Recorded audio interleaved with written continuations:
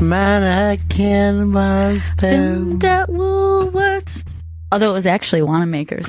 At the time. Yeah. But I think that's supposed to be a joke. It's all a joke. Wing is the opening song today. It's the Bennington Show. A lot of people are just showing us pictures that say the word Bennington on it from different places. If they see a Bennington sign, some sort of a store that is Bennington, a book. Joe's in the room. You almost seriously got your neck run by Chris. He was going crazy yelling at you. Really? Screaming. Yes. He wanted to switch out with you. Oh. And you were just giving him either a thumbs up or an okay sign. And he was getting fucking Rumpelstiltskin pissed. I can't hear you, Chris. Don't you know this sign? I don't know. Switch out. He said that it did. Chris goes, this means switch out. And I'm like, something tells me this has never been established. Just now it decided that. And then earlier he was trying to get your attention, and then he just kept smacking his ear as hard as he could. Talk to me. This meant repeat for some reason, was hitting himself in the ear. I want you guys to work on a language. Yeah, I think I'm pretty communicative with him, except for that word right there. But other than that, I can't, No. You're not connected with him at all. Now look how different Chris looks. He looks younger. Oh, he looks great in there. Yeah. Chris, you look so healthy. Look, you don't even know how to turn on the thing. No, he doesn't. Yeah. He didn't say anything that we could hear. No, you don't know how to do it. You don't know how to turn on the mic. Put up the fader. No. Thank you, everybody. Oh, man, that's really bad. That's really bad that it took you that long. Well, Chris had something he wanted to start the show off with, but he's out. No, he's gone. You have something you wanted to talk about, Gail. I do. Have you seen this video of the baby who is floating in the swimming pool that is making everyone on the internet go absolutely They're insane? furious that a baby is floating. Infuriated by it. And you see that the family is right there. No one has taken this baby, tied it to a brick, and chucked it in the pool. They're letting it float. But this baby is as uncomfortable in a pool as anyone I've ever seen. Now, what I like there, start it face down, switched over so she could breathe. She figured it out. So this is, the family has decided they wanted the baby to know that you got a pool. If you have a pool, it's best to say, oh, if you fall in this pool, can your baby save her own life? And she knows how to do it. And it's difficult to watch because there's definitely uncomfortability. Like, she's not thrilled that she has to be like paddling with her little feet and trying to keep her face up. I mean, I don't know how she would look happy. You know what I mean? It's in the same way, but she must be like a little airy fat baby to be able to float like that. Like, she's not doing a lot of work there. No. And she's just floating like she was laying down in the living room. But when this video blew up, of course, I had to look at all the comments. Yeah. And at least half, if not more, are like, your child should be taken away from you. Yes. You should not be allowed to breed. What about the parents of the Nirvana baby? Oh, never mind. Well, that baby was just going after $1 on a hook. Yeah. And anybody would do that. Everyone knows that's how you teach your baby how to swim. But that was a real baby and a real baby swimming. Yes. And the babies can naturally swim. Yes. If you start right away. That wasn't any kind of Photoshop. That was a baby swimming underwater. What? Yeah. How do you not know that babies can swim? Well, I knew they could hold their breath, but swim and paddle? Yes. I know. You're seeing it right there, Joe. There's a baby That's a real laying on baby. its chubby fat back with its fat thighs, and you couldn't push it underwater without it bouncing back up. Now go back again to just watch how the baby finds her way around. It's pretty impressive. She goes face first. Yeah, she's hilarious. And then she just wiggles her way until she's right side up. And then just slowly kicking. I'm willing to say it's the only thing this dumb baby can do. Yeah, this is not a baby that can walk. Vito, don't forget all your things that you've got to do in there with the phones and stuff like that. You're a producer, not just the guy watching a baby swim. Oh, my God. 844 Rock God. 844 Rock God.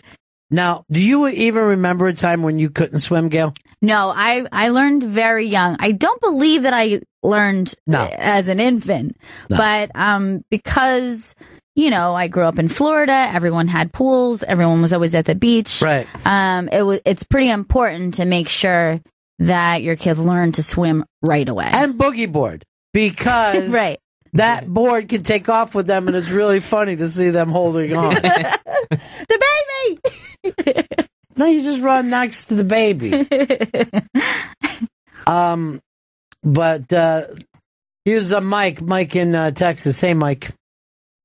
Yeah, Ron, I just wanted to say this baby in the pool y'all are talking about, that's a technique that is taught to save infants from drowning. It's not something specific to this family.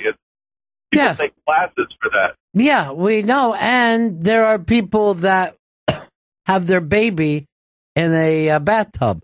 A baby is ready to swim.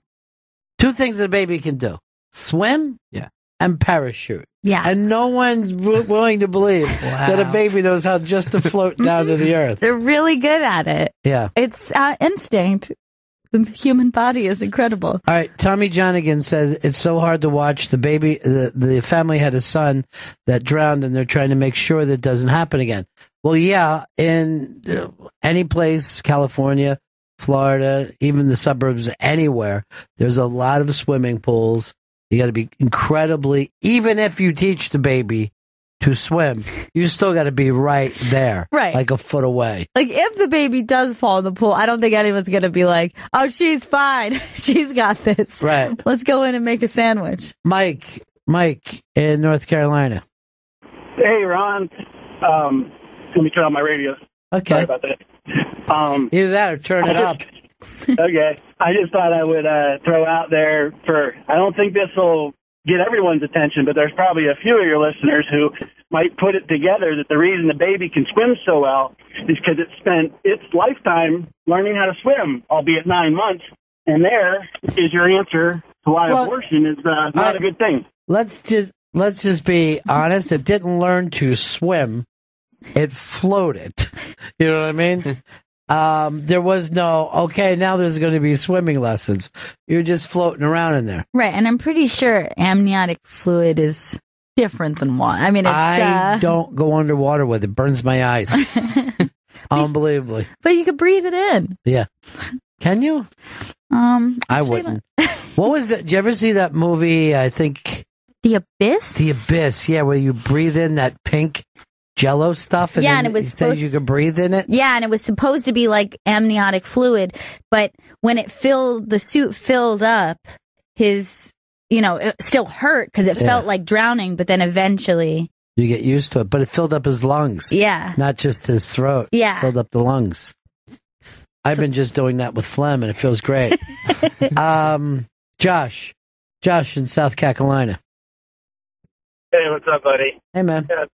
The Duke would be rolling in his grave right now. Have you ever seen it's like a 20-second video of John Wayne throwing a kid into the river who said he couldn't swim? No. That's fantastic.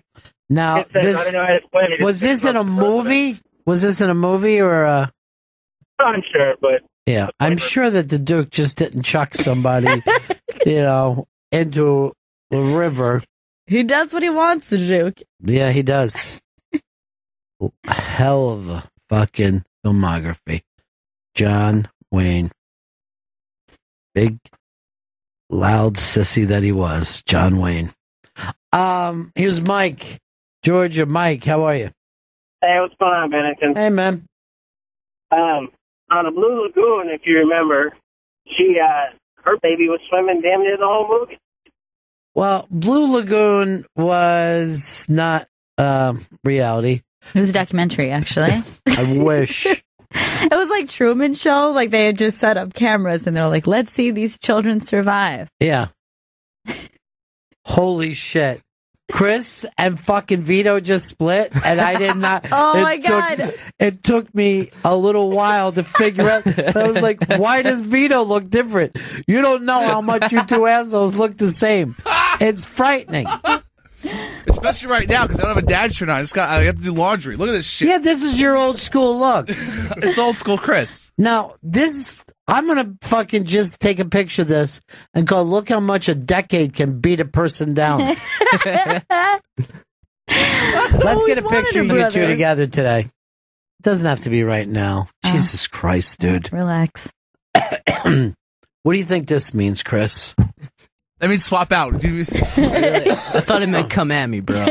Oh, really? Because what about the fucking text I just noticed something. He's wearing a black t-shirt, though. Yeah, we called each other last night. Black t-shirt gang. This t-shirt's dark blue. Yours is just older. It's faded. Faded like your career in life.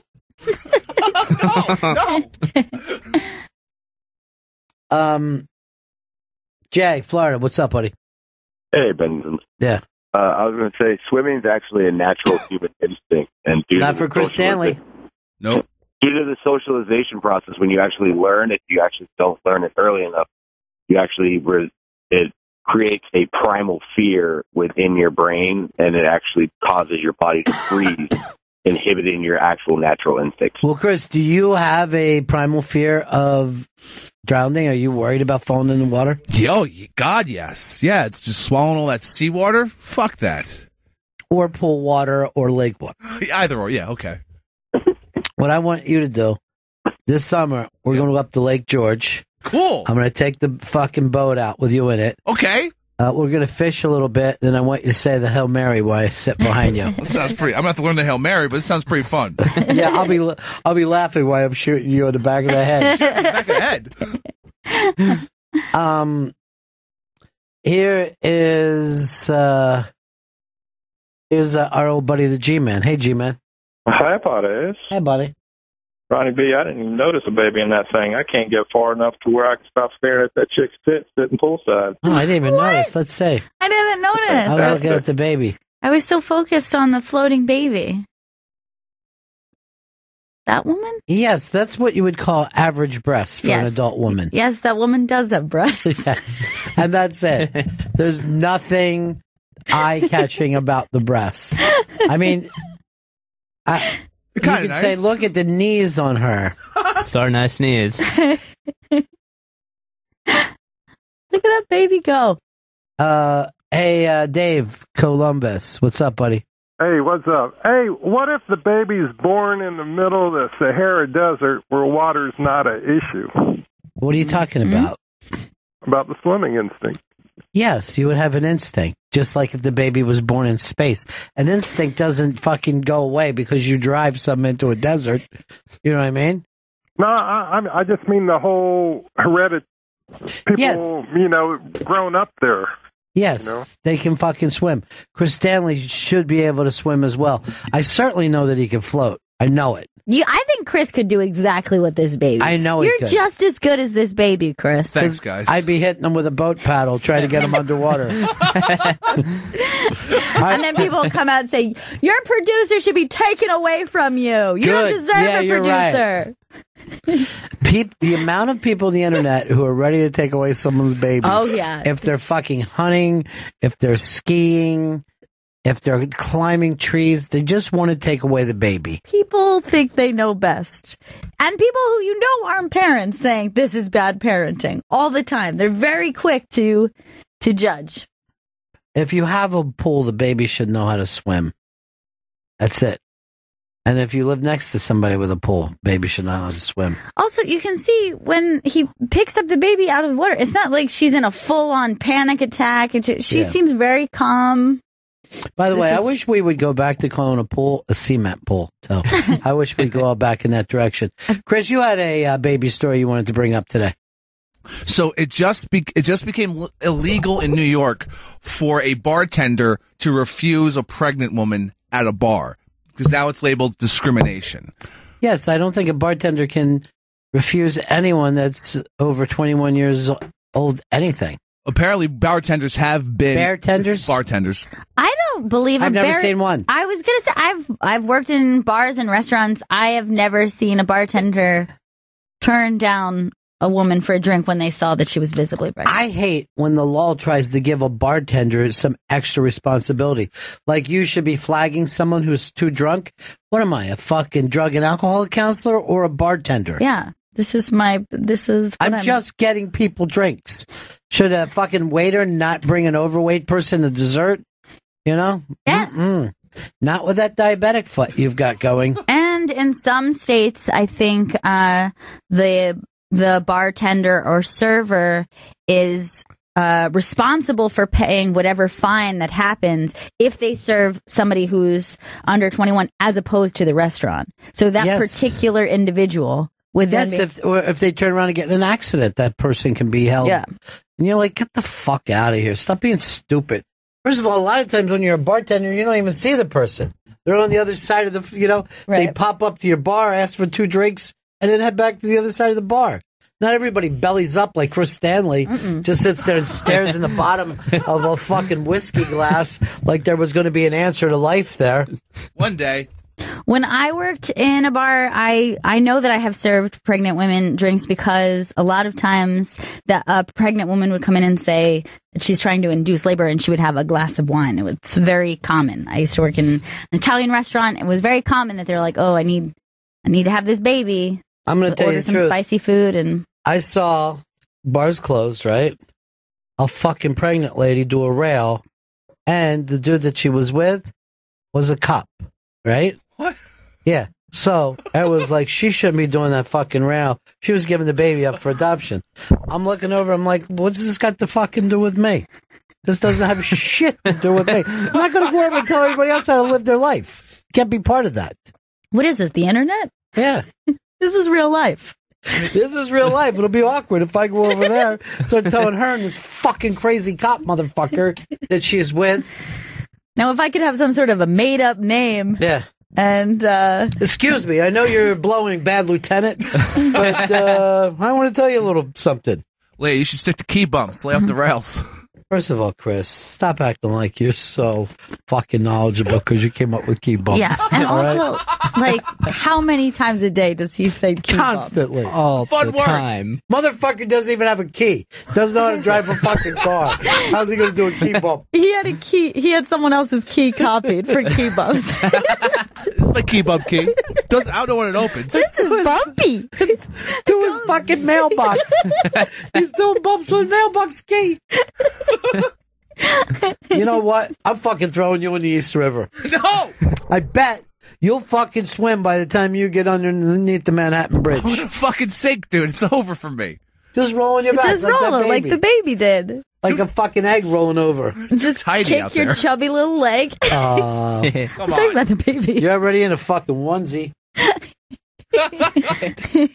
K-pop, right? K-pop. Get it? There he goes. I guess you guys are going to start calling me K-pop. Nope, we're not. No. Hey, buddy. It's KB. Listen. I got a new bit I'm working on called K-pop.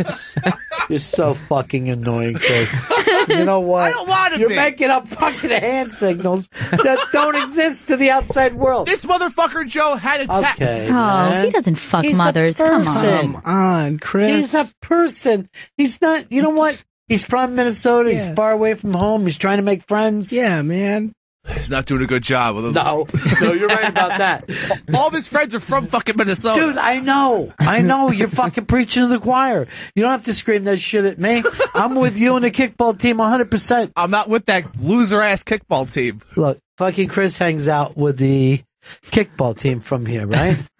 We're 0-4, getting our ass beat Oh, by a God. fucking yogurt shop the other day. That's embarrassing. I No, know. wait, hold on. It's frozen yogurt. Oh. So it's not, it's still It's kind not of cool just- Sounds Yeah. nice. Flavors and whatnot. and whatnot. Oh, God. Flavors is plenty. Not. Toppings. So anyway, Yeah, they all we have flavor. stink. Yeah, we're terrible at kickball. It's really pathetic. Let's end the fucking team then. I'm fine with that. Who's the captain of the team? Zito? No, it's this girl Jess who works in programming. I don't know her, I don't think, do I? I didn't know her before I was contemplating joining the team as well. All right, let's get her ass down here. I like to fucking find out what's going wrong here. Yeah. So, Chris, you want the bartenders to stop pregnant women from drinking? Yeah, I don't think they should be pouring booze down pregnant ladies. They're not forcing them to drink. This is what happens. He reads an article. He reads about 2 sentences. They shouldn't make bartenders force feed pregnant women booze. You know what I mean? I agree with that. Let me just tell you something about this fucking moron over here. Come on. He thinks he's Ted Cruz, the way he wants to go around telling pregnant women how to act. Well, I was a cruise boy before, he dropped out. BJ says, keep on, sir, for the poor people. U.S. wealthy use the $20 bill shovel. Queen Elizabeth says, please, no one stop the Stanley couple from having a couple of drinks before their arrival of their precious bundle. Guess what? My jizz doesn't work. You know what? I was thinking about this. I was thinking about Queen Elizabeth when this movie that we saw, and we're having the people come by later today. Yeah, Love and Friendship. Because she's an Anglophile. She is an Anglophile, and this film is about that time of England when all you Downtown Abbey people love so much, because there's carriages and there's a horseman and there's a giant farmhouse. It's adapted from a Jane Austen. Yeah. And it's Whit Stillman directed it. He's great, by the way. He's so cool. Every fucking movie he makes, I love. And the beautiful and very cool Chloe Sevigny. Incredibly sexy all the time. Yeah. All the time she's sexy. What was Kids her first movie? Was she in Kids? That was her first role. Yeah. And then she ended up with Whit. She's been with him forever. And Kate Beckinsale has been with Whit forever. And she is so fucking gorgeous in this movie. She's so funny. She's legitimately funny. Yeah. It's really good. By the way, she was just in the news the other day because she and Sarah Silverman were glad to see each other, and Sarah's with her ex-husband. Mm-hmm. I'm like, why wouldn't people be that way? You know, why do people think it's so shocking that two people who had been with the same person at different times get along? You would think they would have a lot in common. Yeah, I think that's a very strange thing when it's the opposite, where people will say, like, "Oh, is this going to be awkward?" Right. It's like, well, no. Like, I liked that person. This person liked this person. You probably would be. It's like saying, "Oh, is it awkward when your friend has their other friend around?" Right. You're like, they're both going to be at this guy's funeral. Right. What's his name, by the way? Too. He's Michael something. He's great actor. Michael Sheen. Yeah, he's terrific. Mm-hmm. And in his life had these two incredible women. Way to go, Michael Sheen. You did it. You're the man, dude.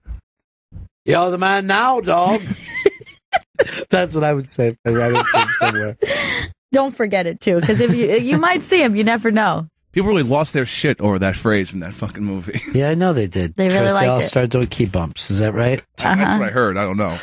You know what everybody's talking about today, too, and Chris sent this in, about the chick from the Big Bang Theory is getting divorced. She's the blonde, right? And she's keeping all of her millions because she had a prenup. Now, I am interested in this, Chris. Why is this interesting to you? And I know a lot of people are talking about it. I'm not just aiming it towards you. Oh, because I didn't realize she was making $72 million over the last 3. I didn't know she was making $1 million an episode for Big Bang Theory. It's the #1 show on TV. All the Friends made that back in '94. Yeah, but the TV landscape isn't as strong as it used to be. So that's why That's why when you're the #1 in anything, you're running the show. You know what I mean? #1 is where you want to be. That's the place you want to fucking negotiate from. So how much is Bazinga making then? I mean, Jesus. $1 million. All the lead guys make $1 million. Now, do you feel like this would be less of a story if this was a male That's actor? what I was wondering. Yeah, so the only thing that you worried about was that they made $1 million. Yeah, but you didn't put that in the fucking title of it. You just put, she's keeping all of her $72 million in the divorce. Yeah, that was what I led with. Girl from Big Bang. Yeah, you don't think you're right. She's like one of the biggest fucking actors today. Girl from Big Bang Theory. It's Kaylee Kuko. Is that how you say it? Kuko? I believe so. I've always been saying cuckoo. I guess I'm wrong. I only talk about a little cuckoo. She was part worth 72 mil. She was part of the fappening. Was she really? Yeah, she was part of it. Did you see it? Yeah, I saw it. What happened with her? What's she doing? She was just like bathroom selfies. Very nice. Pooping? No. Like in front of a bathroom, in front of a mirror in their bathroom. This is not true. She was pissing. Was she? Yeah, and her husband videotaped it. She goes, "Hey, people piss. What can I say?" She's very She's fucking right. cool that way. You know what I mean? She's like, "Okay, there's a piss video out. So what? I didn't take it. This idiot did." He's all fucking tranked up. No wonder I got him to sign that fucking prenup. They gave this kid 2 fucking perks and a bag of donuts. He was back out on the street, fucking waving happy. Thanks, everybody. Keep up, Slater. Am I right? Keep ups.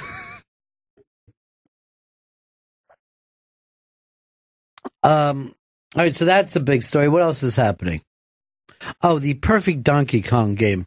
This fucking amazes me that people are still playing the 1982 Donkey Kong.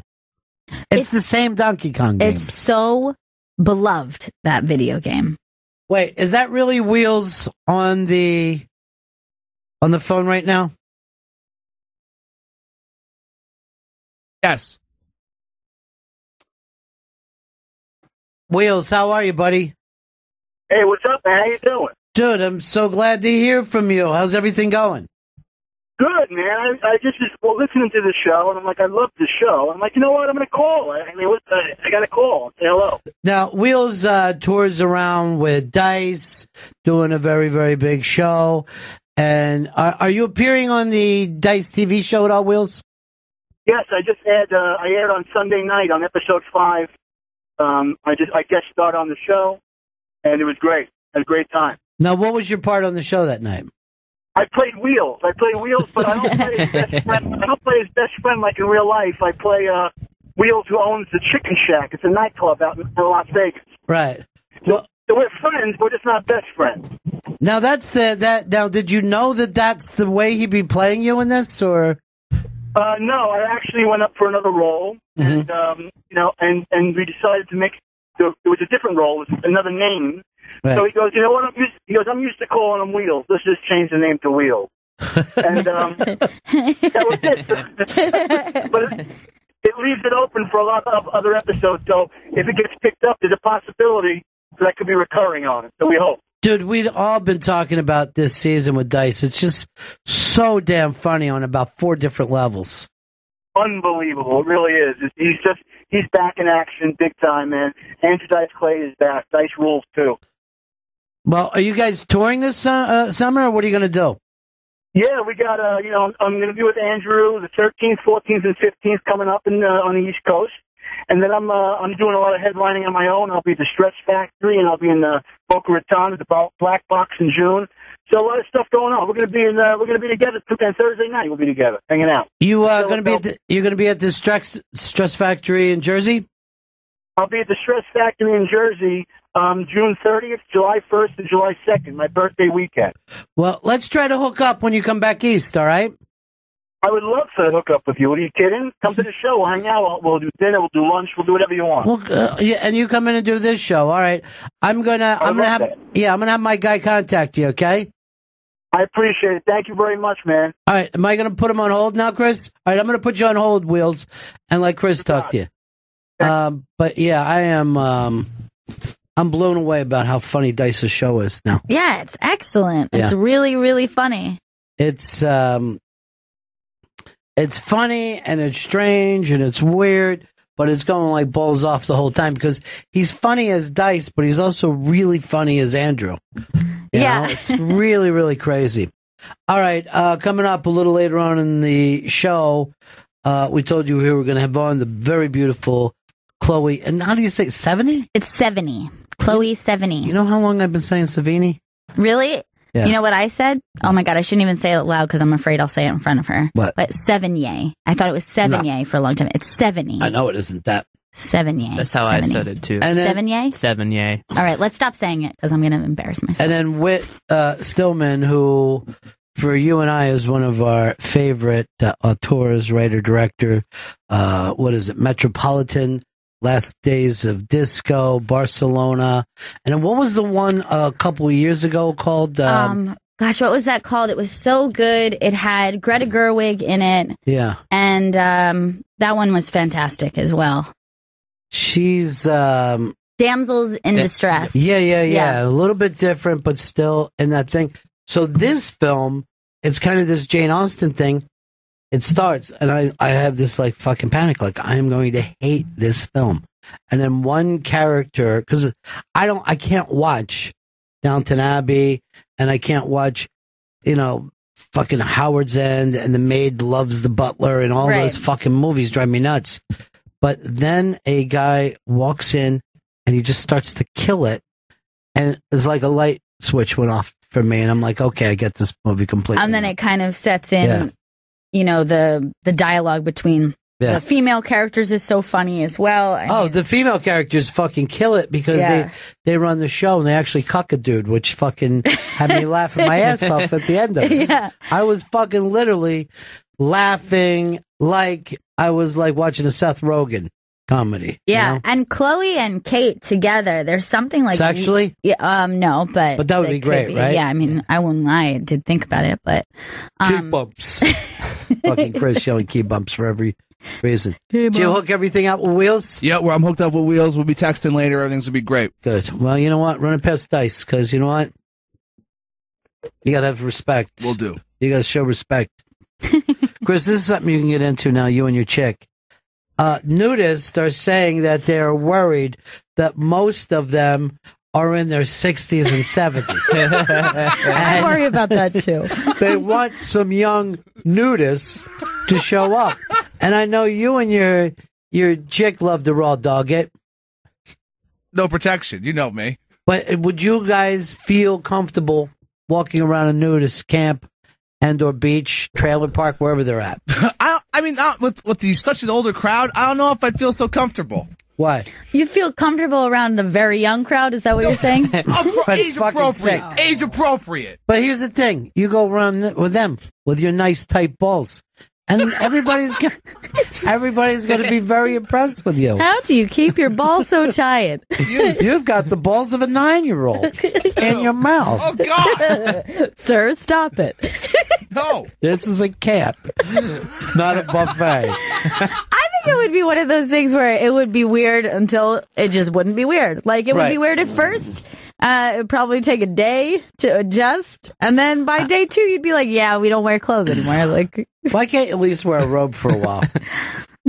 But open? Like, yeah. Oh, yeah, nice open robe. like for a chill. I would do it in a heartbeat. What are you The moment waiting for? I stepped off the plane, I'd be naked. Why? I mean, you can go and be part of this. We're going to do it. They want you. He wants to show off that summer body he's been working on. When's he been working on that? Oh, yeah, I bike every day, so I've been working in the winter, too. Throwing tunies like the Seriously, hold on. What is it like to be so fucking unfunny that you can't realize that people are setting you up? But the weird thing is you are funny, but when someone sets you up and they're like, hey, that's your funny thing you do, you completely forget it every time. Wait a minute, what makes you think that he's funny? He is funny. He's just not... Thank you. He is not fucking funny. He's funny, he's just not smart, is what I'm saying. Okay. He's not smart funny. If I was smarter, I'd be offended. You know what? You're like somebody that to laugh at, like someone to throw rocks at. You know, that kind of funny. That would hurt. Like a bedspread. Yeah, like when you get in the spine with a rock, the way you yell out. That's fucking funny. That's your thing.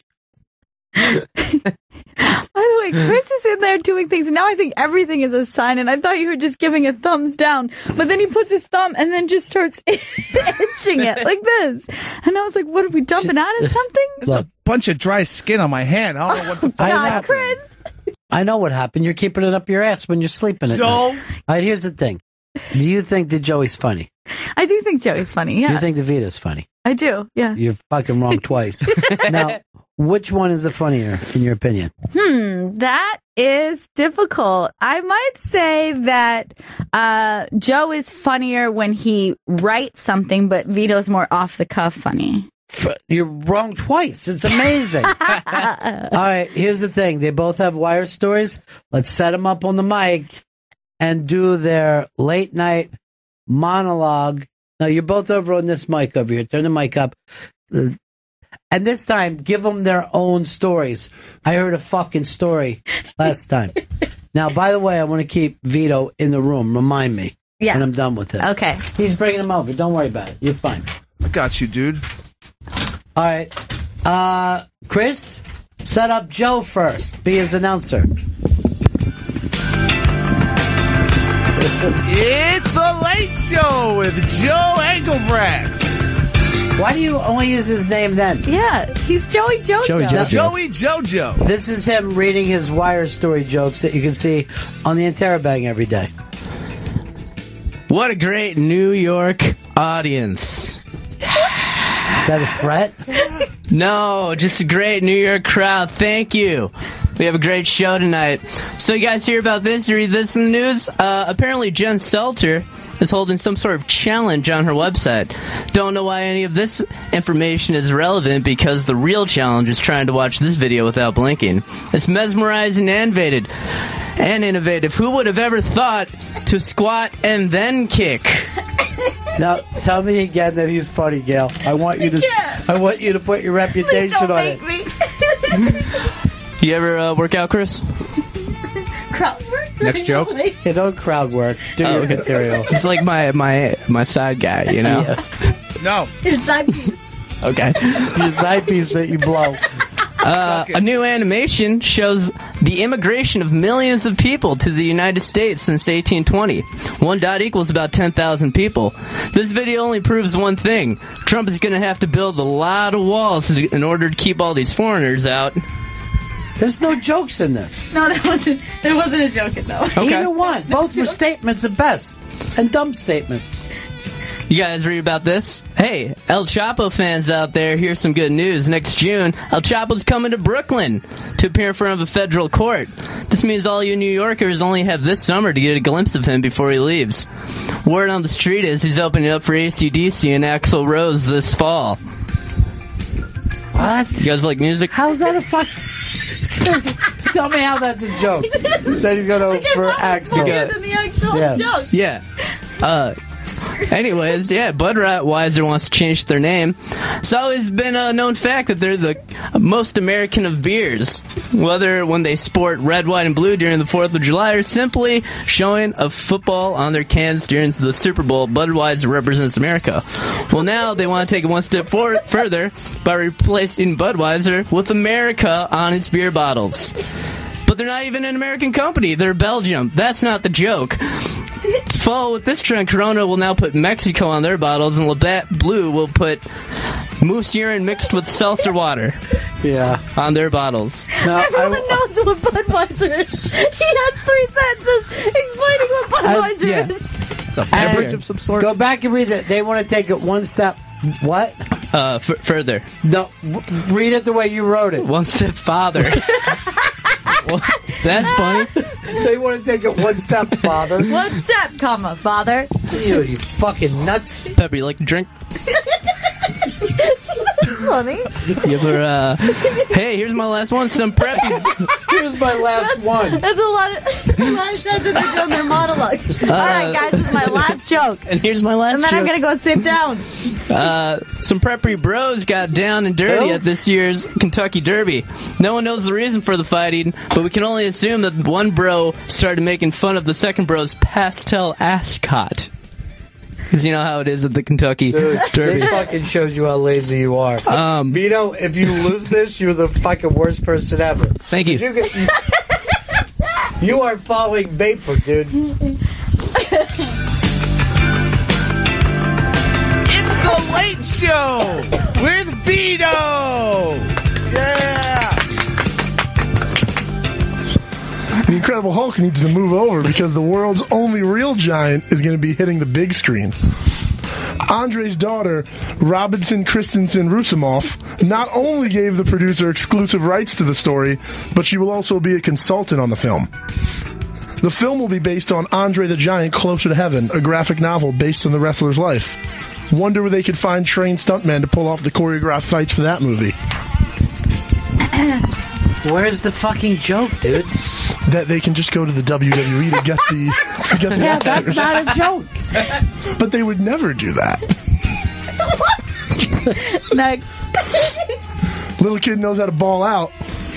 Steph Curry needs to watch his three-point record may get broken in 2031. That's a more visual one. Followed by a video. Just for the record, it doesn't say that on the sheet. I want to make that clear. Bryce Harper was ejected from the game against the Detroit Tigers after arguing with the ref from the dugout. Who did he argue with? The ref. Instead of the what? Instead of the umpire. Come on! I'm a fucking idiot. Yeah. You are, and you don't like baseball at all if you're calling him a ref. No, I'm really ashamed of myself. He's a right Mets now. fan. Of course, he doesn't like baseball. You took it one step, father. Yeah, that was good. Following a called third strike on teammate Espinoza. After Clint Robinson went yard at the next at bat, Bryce came out to celebrate and pretty blatantly yells, "Fuck you" at the umpire. That's what happens when you enter the MLB before you finish going through puberty. Because Bryce Harper was about 16 years old when he started playing professional baseball. Nice explanation. NYC getting a VR theme park. The Void is a Utah-based VR theme park that is now on its way to New York City and is linking up with the release of the new Ghostbusters film. The New York-based park will be opening in Madame Tussauds Wax Museum in Times Square and will feature a virtual tour of props, costumes, sets, locations, and then we'll go on a mission with the Ghostbusters crew. But at the end of the day... It's so awful. How about how he reads the title to each one? But at the end of the day, you're really just in a small room by yourself wearing goggles.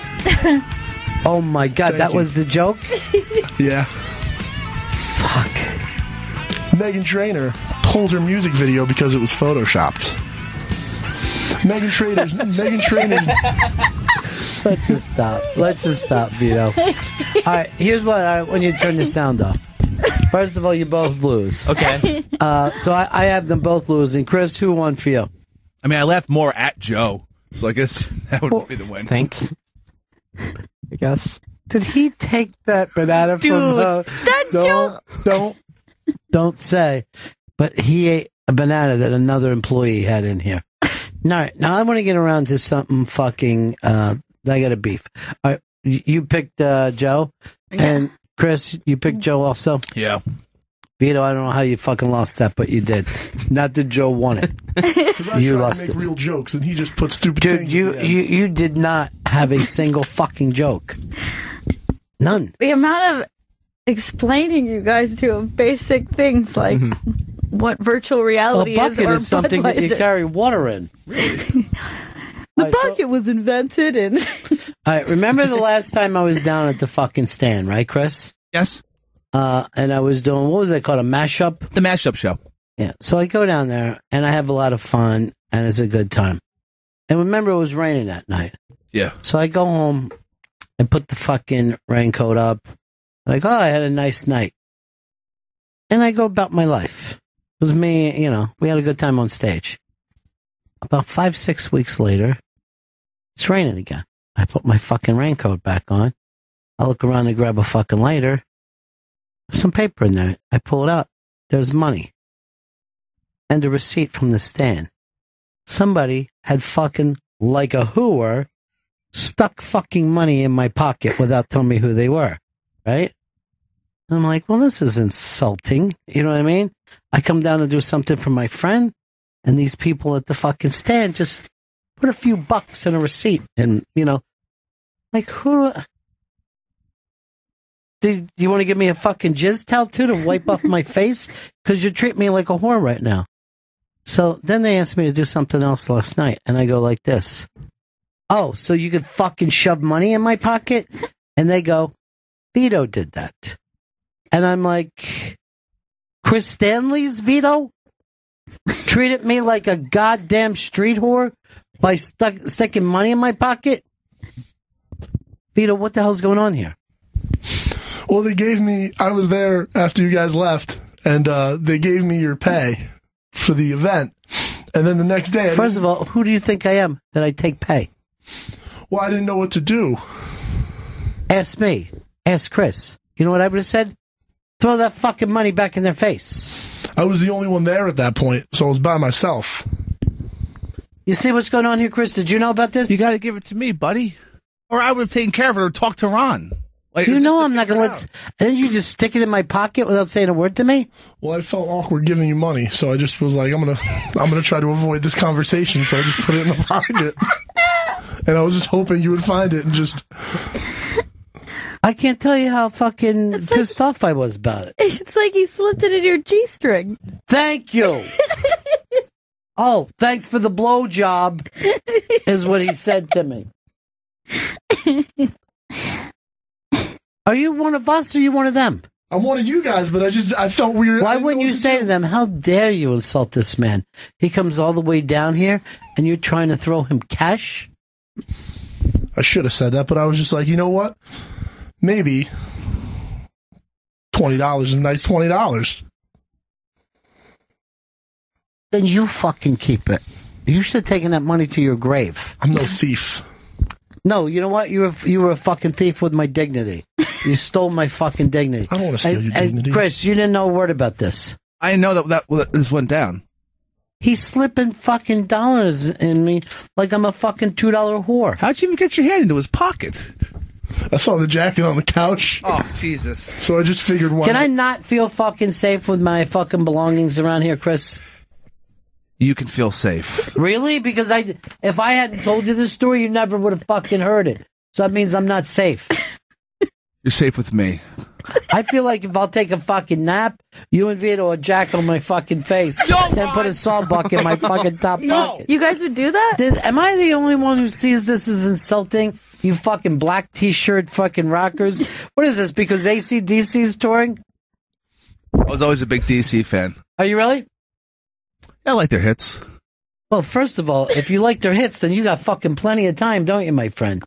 I'm going to actually say this about AC/DC. And I saw them before, and you know what I thought to myself? What?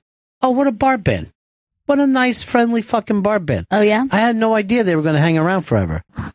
But I will say this, and I will dare anyone to beat me and show me that I'm wrong. I think that AC/DC have more rock anthems than any fucking band in the history of the planet Earth. Straight out rock anthems. Period. Yeah, I mean, most of what their hits are, like, that's exactly what their hits are. Every single one of them. They have the word rock in them normally. Yeah. That's how much of a rock anthem band they are. Am I right, Joey, or am I wrong? You can fucking... Each song has such an identifiable riff, chord, introduction. When Thunderstruck comes on, you know when Thunderstruck comes on. Place goes fucking crazy. She shook me all night long. Place goes fucking crazy. For those about to rock. Hell's Bells. That's the stadium anthem as I well. know. And everyone goes crazy for every fucking song. It doesn't end. Highway to Hell, Bon Scott years and Brian Johnson years. Yeah. But these are all rock anthems. Most other rock bands, you're lucky if you have one rock anthem. Sometimes you'll get two if you're a super group. You'll have Yeah. two rock anthems.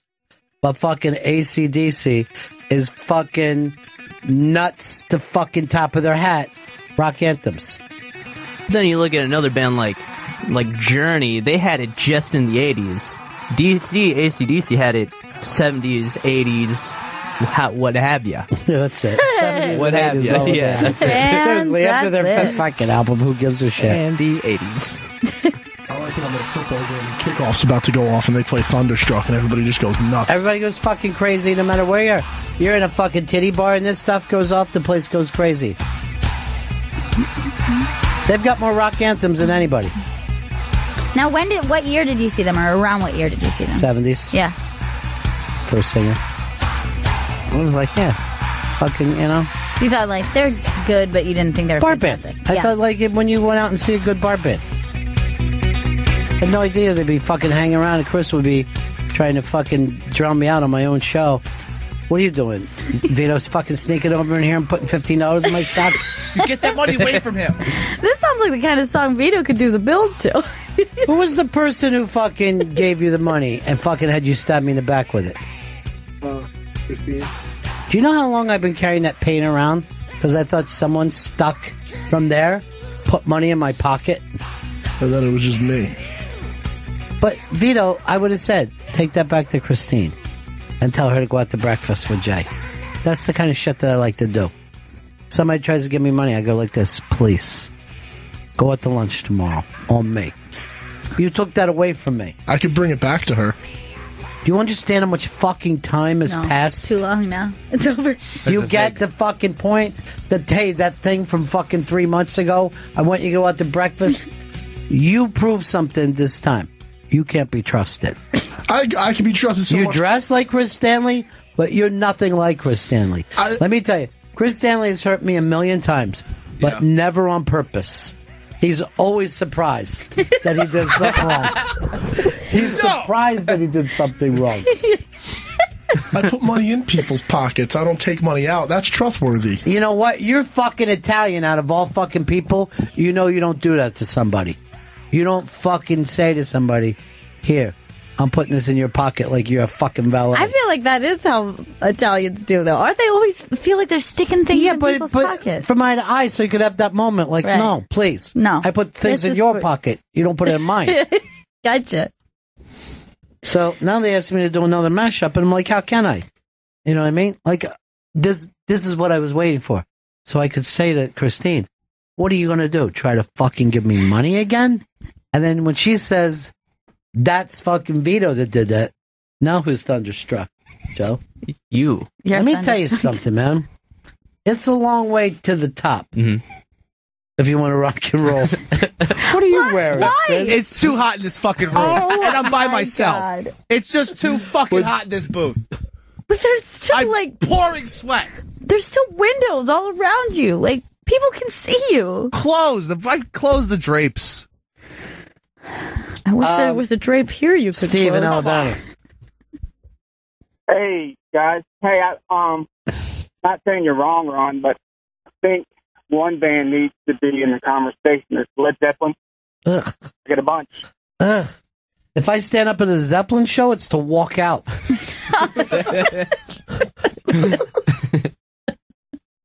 Look, if I called up and said Viking anthems, please call in. You know, Norse god songs. Yeah. Chris, you look so fucking stupid right now. It's just, I'm pouring sweat, man. Dude, don't you understand? It's not fucking Strong Bad or Strong Sad, but there's a guy dressed just like him from the Homestars.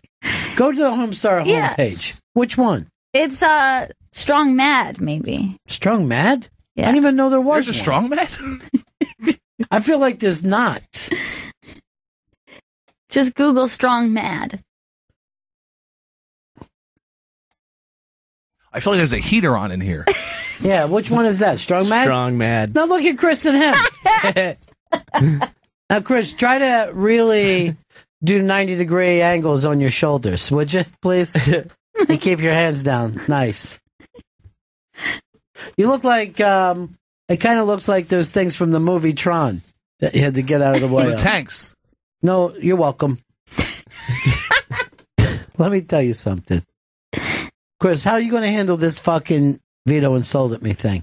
First of all, he's off of any dealings with live events or any of that. First of all, that should be your position. You're my goddamn guy. Yeah, I am. Yeah, they should have came to me.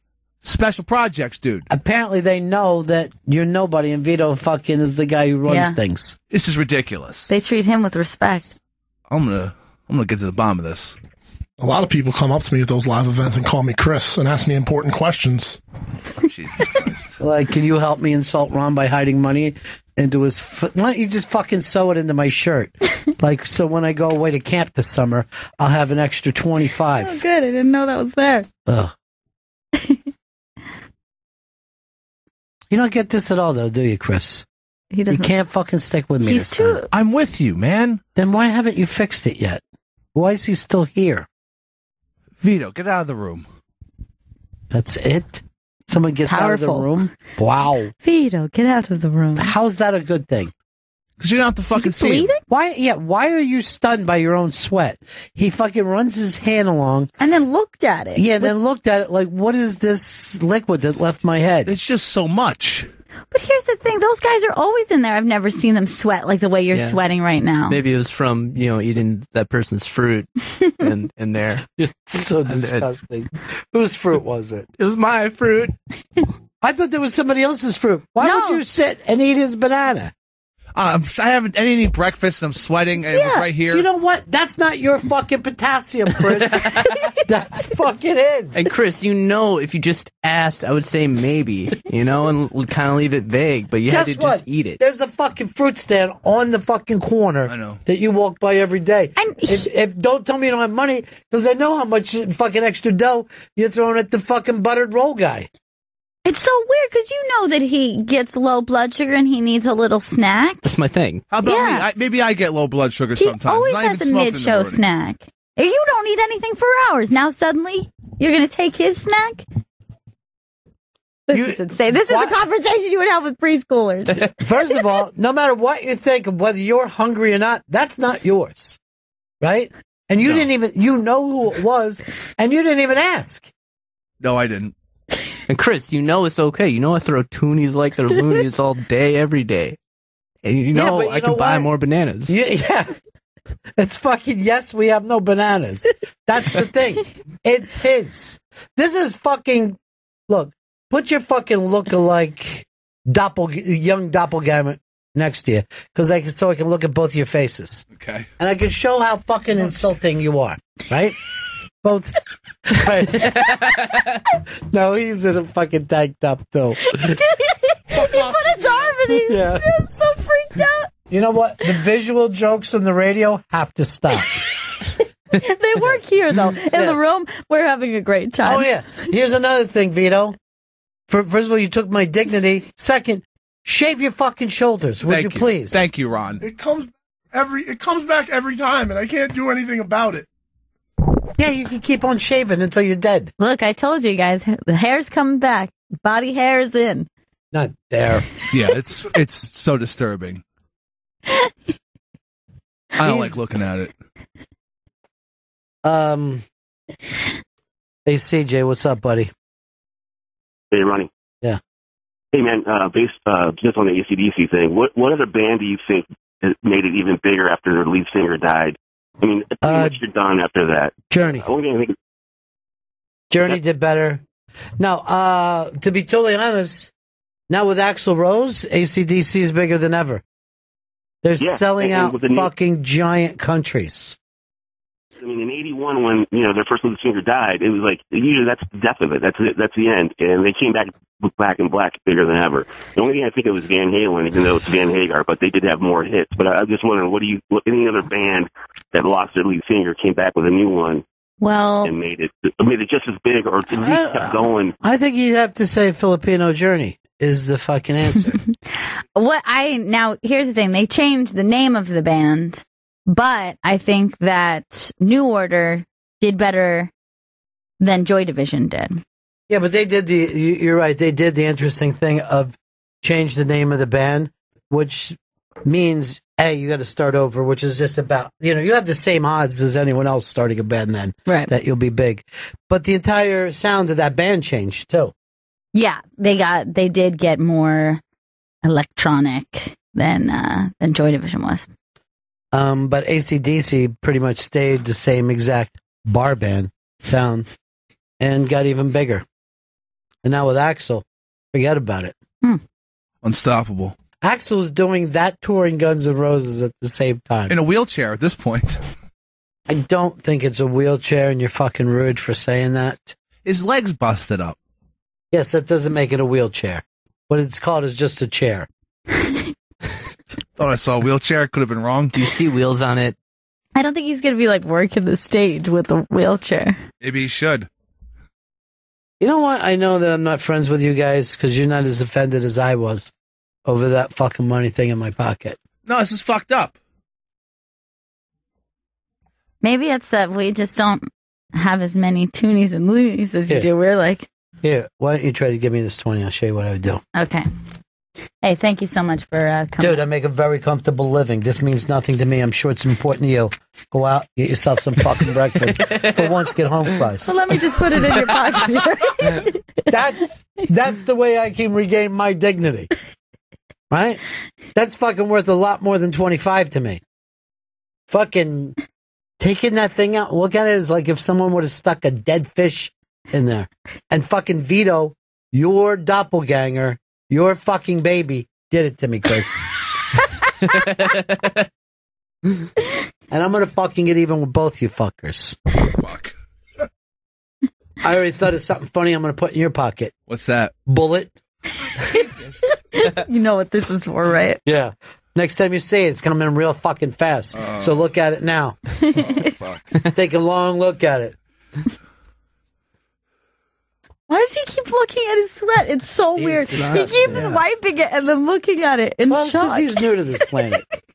In strange ways, confuse Why me. isn't there air conditioning in that room? I don't know. There's a thermostat, but I put it all the way to the coldest, and it doesn't fucking listen to me. All right, I just got to say this about the banana eating.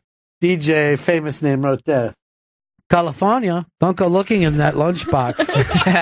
What was in the box? What's in the box? What did you take from the box? What's in the box? John Doe's got the upper hand. The fucking embarrassment of that.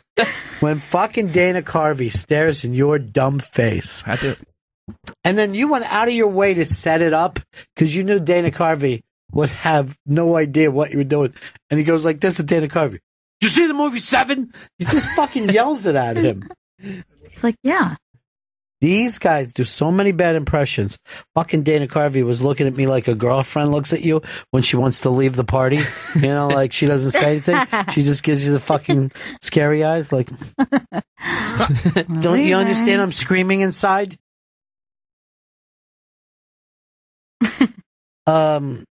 Renee, what's up, buddy?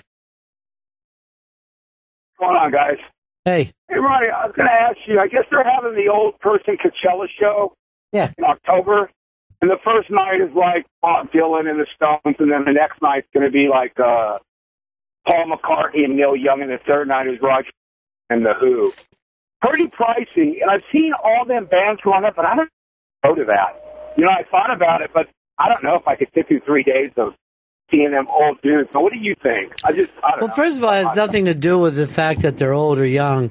Sleeping outside in a fucking desert is not, you know, my thing. I'd rather catch everybody on their own. But I don't understand people getting mad for the people who do want to go to that want to pay the prices. No, I'm not getting mad. No, but I'm saying go around and read on what Chris calls the interwebs. There's a lot of people, and, you know, first of all, and just calling it old dude, whatever, that fucking, you can't put together 3 nights of music better of any age group of people that live on the planet right now. Yeah. You're going to see Dylan, the Stones, McCartney, fucking Neil Young. What are we debating this? I'd like to go. This is the best fucking show that you could go see, period. I want to go. Do I have to camp out? That's the problem. You gotta fucking sleep out there? Or is there a hotel room? There's hotels in the surrounding area, but I'm sure they're already sold out. Right. Maybe Airbnb it. Can I get some kind of a really classy tent? Yes. I don't have any time with that.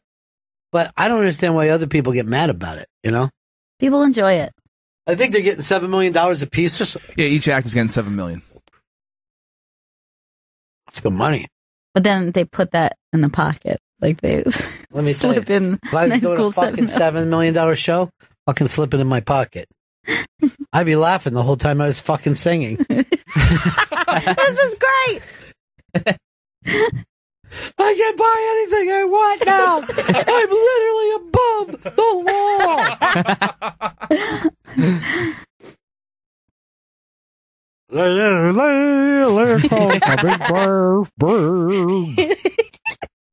Hey everybody, it's Bob Dylan. I sing like this now. Lay, lady, lay. Bob, are you doing a Kermit impression, or did you want to sing a song? Why does he sing like that? And on he that never song? did again. If you went and saw him in concert after that, he's like, lay, lady, lay, lay, come baby, baby. Why did he do it like that? That one song. Who knows? He fucking probably just heard some country and western artists on the way in. Just started, I'm gonna do that. I could do that, yeah.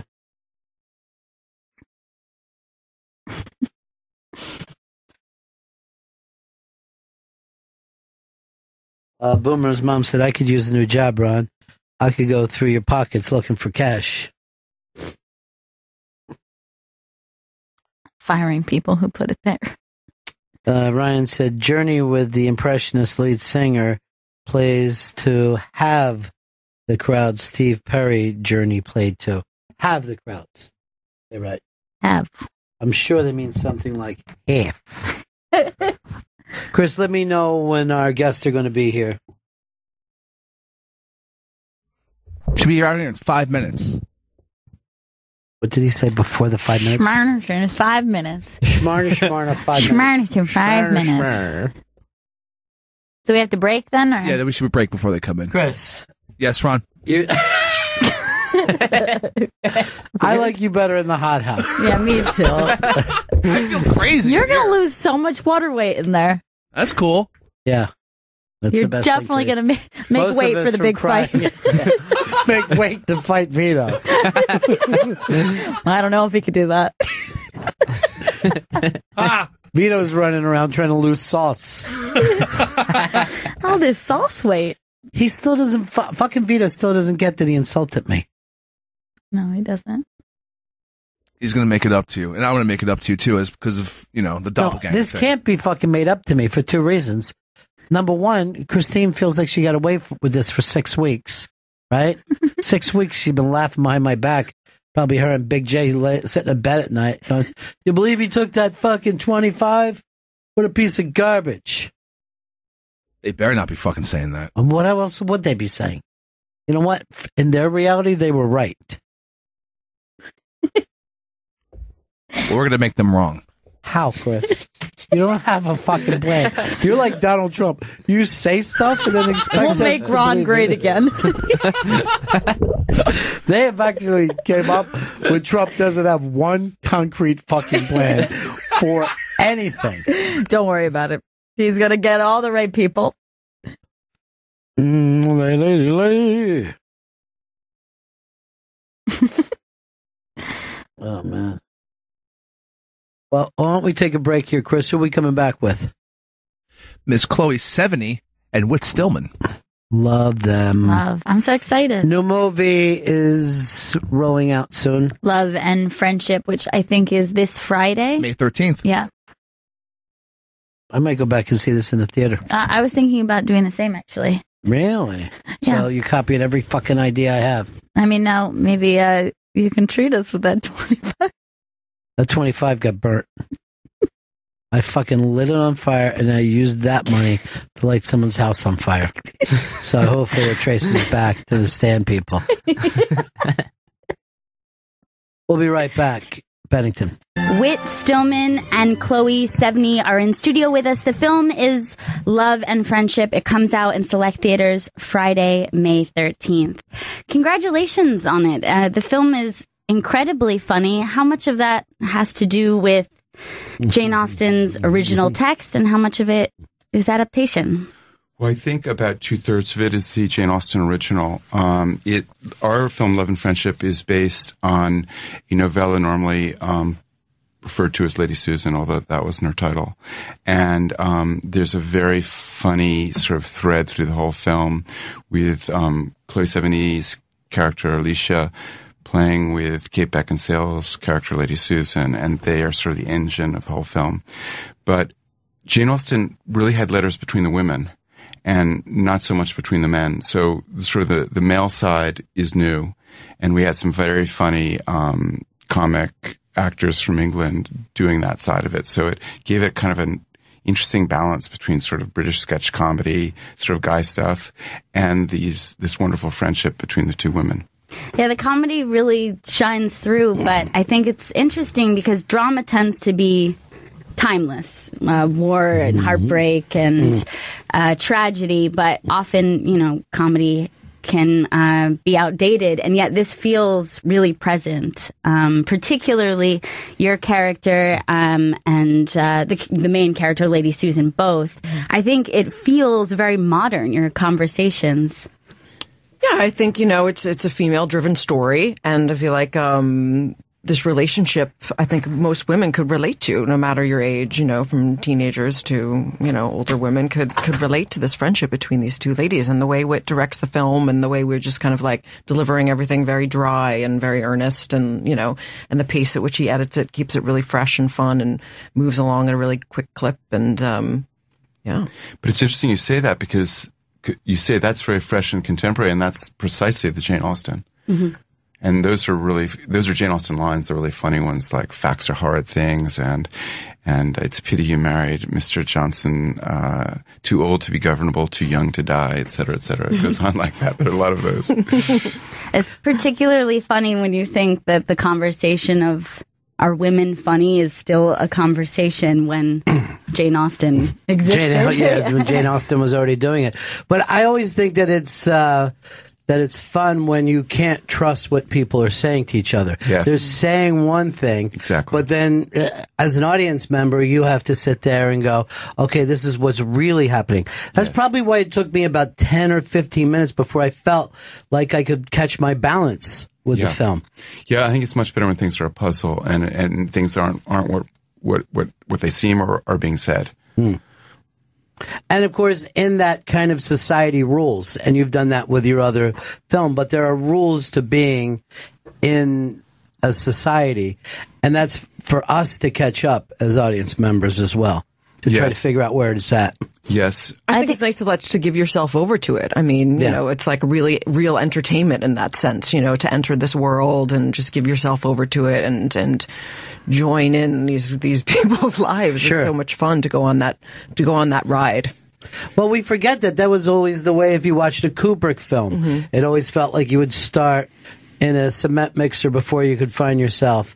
And I think that's what an audience kind of wants to do. It's tougher and tougher to find those kind of films that you can go out, feel a little challenged by, go out later and discuss it with your friends. Yeah, the film is, the text, obviously, the dialogue is so incredibly funny, but it's also a really beautiful film.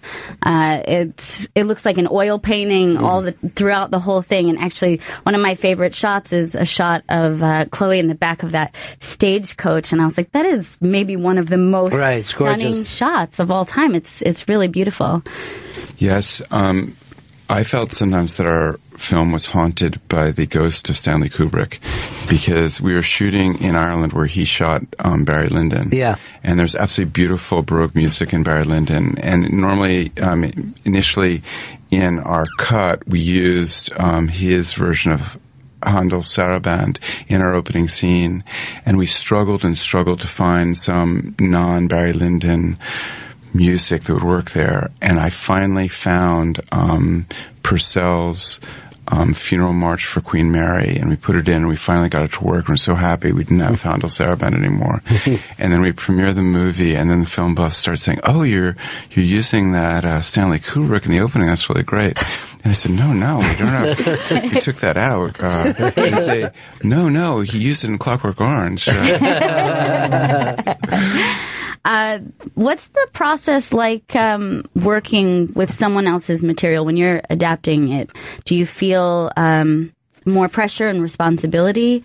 Well, this was really good in the sense that we had the total freedom of not having sort of contracts and options, since her work is in the public domain. So sometimes when you buy a novel to adapt that's a contemporary novel, you have like 2 years of options and then you have to buy it. So if you don't get the script done in time, you lose the book. You also sometimes get authors who prefer that a more important, prestigious, fashionable director directs their movie. So they sort of swoop in and sort of take it away from you, which happened to me once, which wasn't a very pleasant experience. And Jane Austen was just impeccable in not interfering at all. She just held back. She's good that way. And so it did take a long time of trying to. There's such funny material. I mean, she didn't really complete this novella the way she'd complete a normal work that she was going to publish. It's a bit of a mess in this epistolary format of letters back and forth, but the sentences and paragraphs in it include her best writing. That's really funny, beautiful sentences. And so it was like mining gems or gold and just putting them in the right context and then getting actors like Chloe Sevigny to play it. And for you, as he said, that there's a very big difference. There's kind of this very broad comedy in some moments. But for you, your character, there's a lot of subtlety and restraint. How did you find that rapport that you had there? I mean, for me, it was all on the page, and when Whit's and Jane's writing, it was so rich, and just the conversation, the banter between Kate and I, just kind of tried to keep it as real as possible for people to relate to it and keep it as fresh as possible.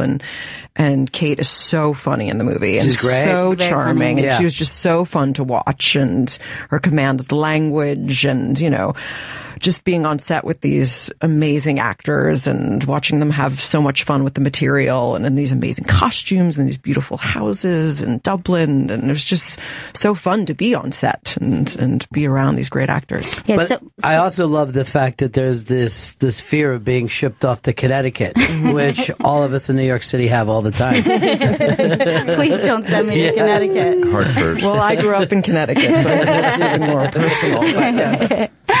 But you were saying about, working with the costume, how much of that is important to getting, particularly when you're working with a different time period, because you're going to be relying so much on the outside world.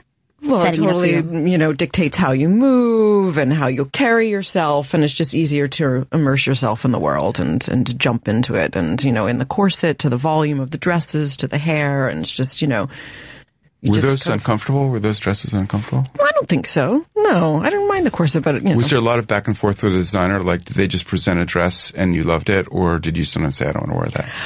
I always give the costume designers a hard time on movies. Do you? I love fashion, and I wanted my costumes to be as authentic as possible, and so I kept saying, "Oh, more buttons, more lace, more." I just wanted it to be as delicate and intricate as possible. I thought Chloe's dresses were particularly beautiful. They're so cheerful and so bright and so fantastic. I don't know. It's a great period. I liked the muted, pretty dresses of like Emma. I really liked yours. I think we should go back to the 18th century. We should right now. No, Emma the actress. I know.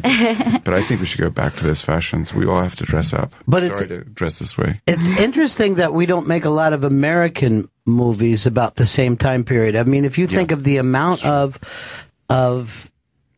films that we've done in this country and how few have been on like the Founding Fathers or anything of that nature, it's very, very curious. And the English do Office Poison. Yeah. It's a sort of famous thing in old time Hollywood that Civil War and the West and all these areas of conflict worked in cinema, but that the Revolutionary War, that period, was box office poison. Even John Ford did one called Drums Along the Mohawk that was kind of a dud. Uh-huh. And so people stayed away from it. I'd love to do one. I have a Revolutionary War project I'd love to do. And the interesting thing I think about this period of films in England is that it's really American directors who really like doing the period films set in England, while a lot of the very fashionable, very well-regarded British directors don't want to do it. They snob it as heritage films. But Ang Lee did a beautiful, with Emma Thompson's collaboration, a beautiful Jane Austen Sense and Sensibility, which is my favorite, other than Love and Friendship with Chloe Sevigny.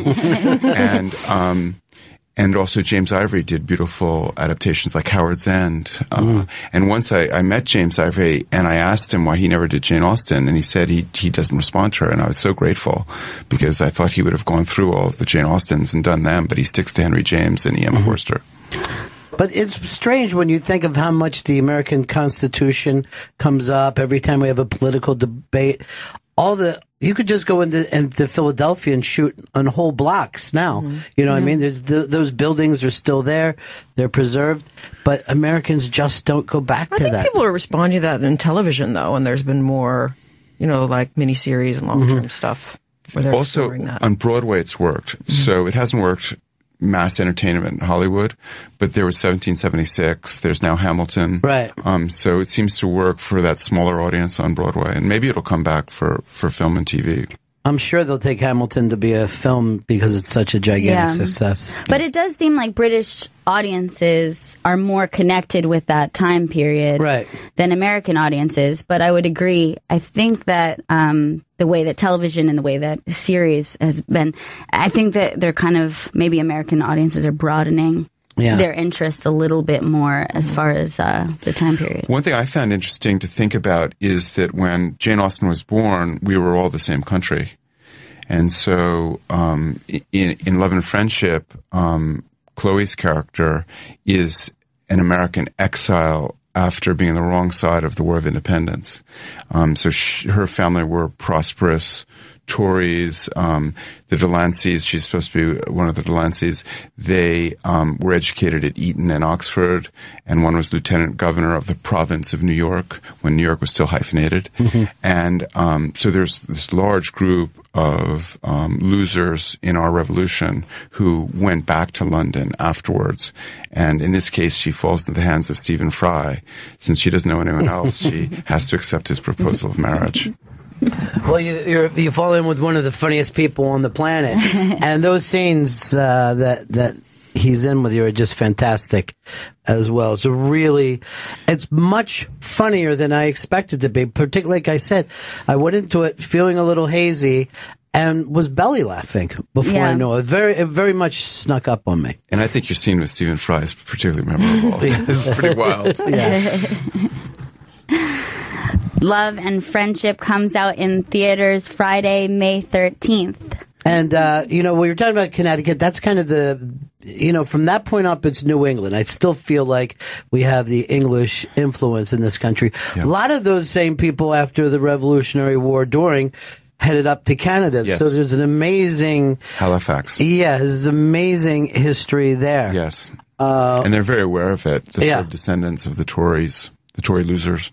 Yeah, so there's an incredible amount of history and connection between all of our countries that those stories still need to be told, I think.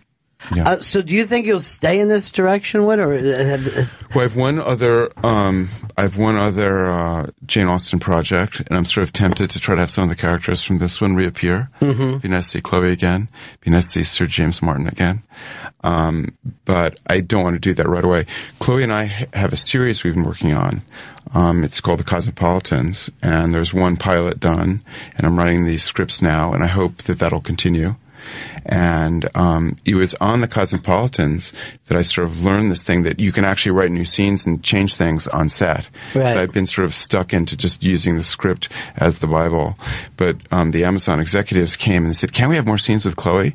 Can we see more Chloe? Why isn't there more Chloe?" So I put sort of two scenes together and wrote it at 4 a.m. And it was my favorite scene in the pilot, Chloe and an actress from the South talking about the Civil War.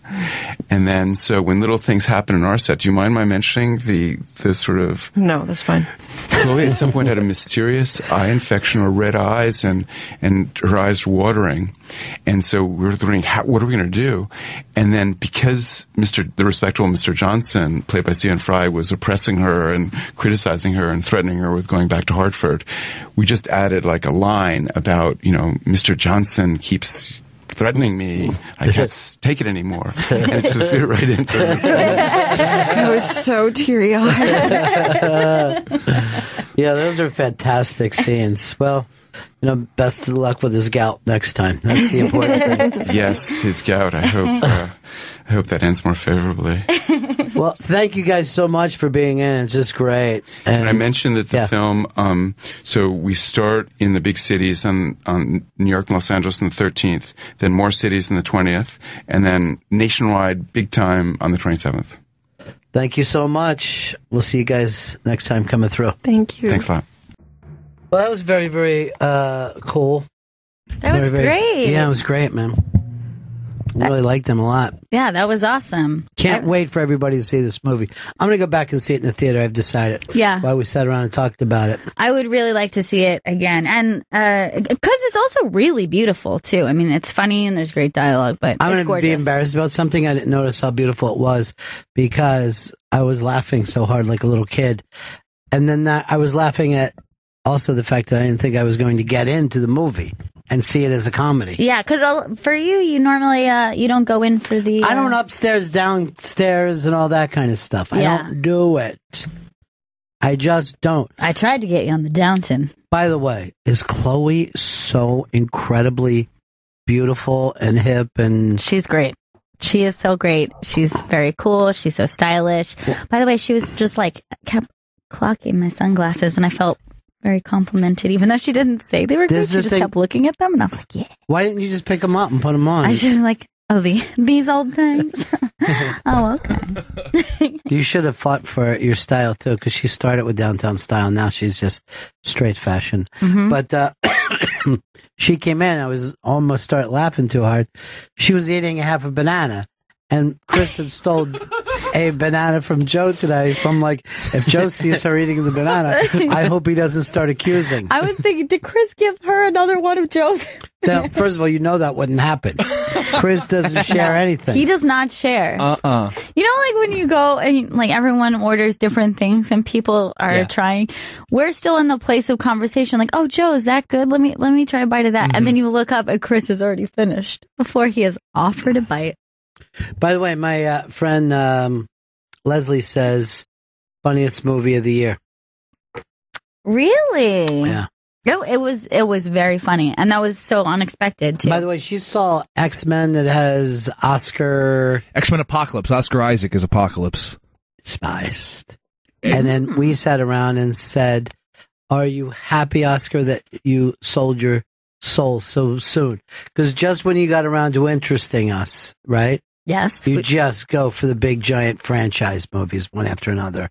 He's in Star Wars and comic books. This is the rest of his career. You know what I said to him? What's that? Who will save your soul? Everyone save your own. I never understood what she was saying that part. I don't know where she was going. Who will save? That's pretty good. She has like two different weird voices. Yeah. Like there's that one, like the no, and then maybe it's the Lay Lady Lay voice that she's doing. She is doing her own Alaskan version of Lay Lady Lay voice. But you know what? Stillman is so brilliant, and you know he doesn't make movies at a pace that, you know, he makes movies at his own pace, is what I'm trying to say. Yeah. But now it seems like he's back. But Chloe is his muse, it seems to be. Yeah, he adores her for good reason. I adore her. Yeah. So you think maybe you and Whit could be best friends? I was thinking that, seriously. Yeah. And I was wondering if he would pick up on it, but it didn't seem like it. It was almost like, I'm not sure I even like this dude.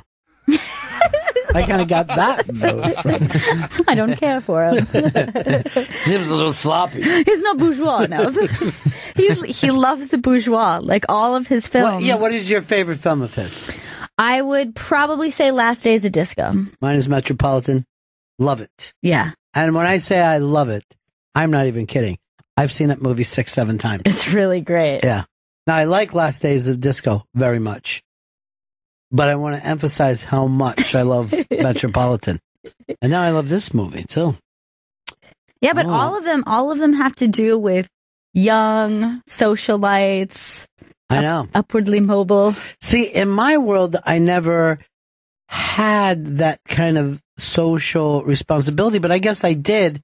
It just didn't seem it to me. You know what I mean? Right. It's only when you kind of step back and look at somebody else's, the way their society functions that you're... When you have a middle to lower society thing, when you're younger, right? You don't realize that you're expected to do things, but yes, you are. You definitely are. Yeah. You know what I mean? Like there's certain things that seem natural to me that maybe wouldn't be natural to most people. And there are so many of those little communities and worlds out there that exist that you have no idea that they have their own, social norms and their own little system that they've set up that would be completely foreign to you. Like there was a thing that we never stole from each other or each other's families. But if anybody I know stole outside of that, I didn't sit in a lot of judgment. Right. Not at all. I'm just like, what are you going to do? He's kind of a fucked up guy. He needs some money. Go get his hustle on. Yeah. But a friend of mine was dating this girl who she was kind of like a socialite within this very like well-educated, affluent community, but it was all young, like black politicians' kids. Like Howard University type kids? Yeah, so they were, and they had there's a lot of pressure on them. Almost like debutante balls, and it was like a very weird thing for him because he was like, man, I don't fit into this world at all. And he could just feel the parents were like, why would you go outside of this community when we've like set you up this way? And it seemed very Victorian the way, you know, her upbringing was. But this was just like in Virginia. This is just outside of DC. So, well, you know, when Jack Lemon's kid came in for, I think it was a Taste of Lemon. Is that the name of his book? Yeah. And he said when we moved to Connecticut, and he said these people just took us in and made us feel part of it. And I was like, I've never felt that way anyway. You know what I mean? But I guess it's built around, you know, a country club and all that type of thing. And I'm like, I can't even relate. I don't even know my fucking neighbor. And I'm in a Manhattan apartment. It's weird too how much I'm a lone wolf. Yeah, you are. You know what I mean? I like to run. You know, but there are a lot of people who get hung up in that. What will the neighbors think? What will Who do you think the most lone wolf person we know is out of everybody that we know? That comes through here. That comes, you know, either we have him as regular guests or. Can I throw out Earl? Earl's a lone wolf. Except for one person is his constant, and he's doing a podcast with her now, Lily. Oh, Lily's Foods. Here's the thing. But yes, he is much. He is a lone wolf, but he does enjoy a little one-on-one conversation. He's in and out of, you know what I mean? Yeah. But I don't think it's because I have had, you know, kind of long conversations with Earl. He seems to like a one-on-one conversation. He's not terribly comfortable when it's like a big group. I would say David Tell is a lone wolf, very respected by people. Yeah. But I don't know if anyone feels like me and David Tell are the guys. Like, even people who feel friendly with him are like pretty excited that David Tell is going to be coming into the club or whatever tonight. Yeah. You know what I mean? I don't know if they know him as much as they know other people. That's just my perception. A lot of people who are very driven are just like that. They're like, I have this focus, you know, whatever. It doesn't matter. Well, I'll say this. Donald Trump is always saying, I have friends in Wisconsin who say, and he's lying every time he says that, I know he doesn't have friends. Yeah, he probably has a couple business associates, people who he's had lunch with a couple years ago. But he's not getting information. No. He's just lying. When he's saying, I have friends and they're very upset with Hillary Clinton, I know that he's just making that up. He doesn't fucking really have friends like that. Now, Joe runs in a pack. He's a pack man. Yeah, and he doesn't even feel his own identity as a single. That's why he's always looking for a pack. Vito's also a needy fuck. Chris Stanley, oddly, is a lone wolf. He is definitely a lone wolf. Self-sufficient, you know? No, not at all. You're always in incredible money problems, addiction problems. You're just the exact opposite. No. Self-sufficient. You're a burden on the state. No, you're self-destructive. Yes. Oh. That's a better word. That's what I was thinking of. But we don't know your outside world. And then, like, he, as close as he was to Dave, they're just text friends now. Yeah. Yeah, maybe the occasional email, but mostly just text messages. Even email. Even the way he says goodbye, he'll just be like, I gotta go do something. Then just start crossing the street by himself. We're just like, I guess Chris is gone. So Chris is leaving then. What do you want, a big hug goodbye? Is that what you're looking Chris for, Joe? doesn't even, if we're walking around the city as a group, Chris doesn't even stay with the group. Like, you know, people, we're going to talk about what we're doing. We'll discuss something. Chris is just like running across the street and he's like, I'll meet you there, even though it's like a couple doors down.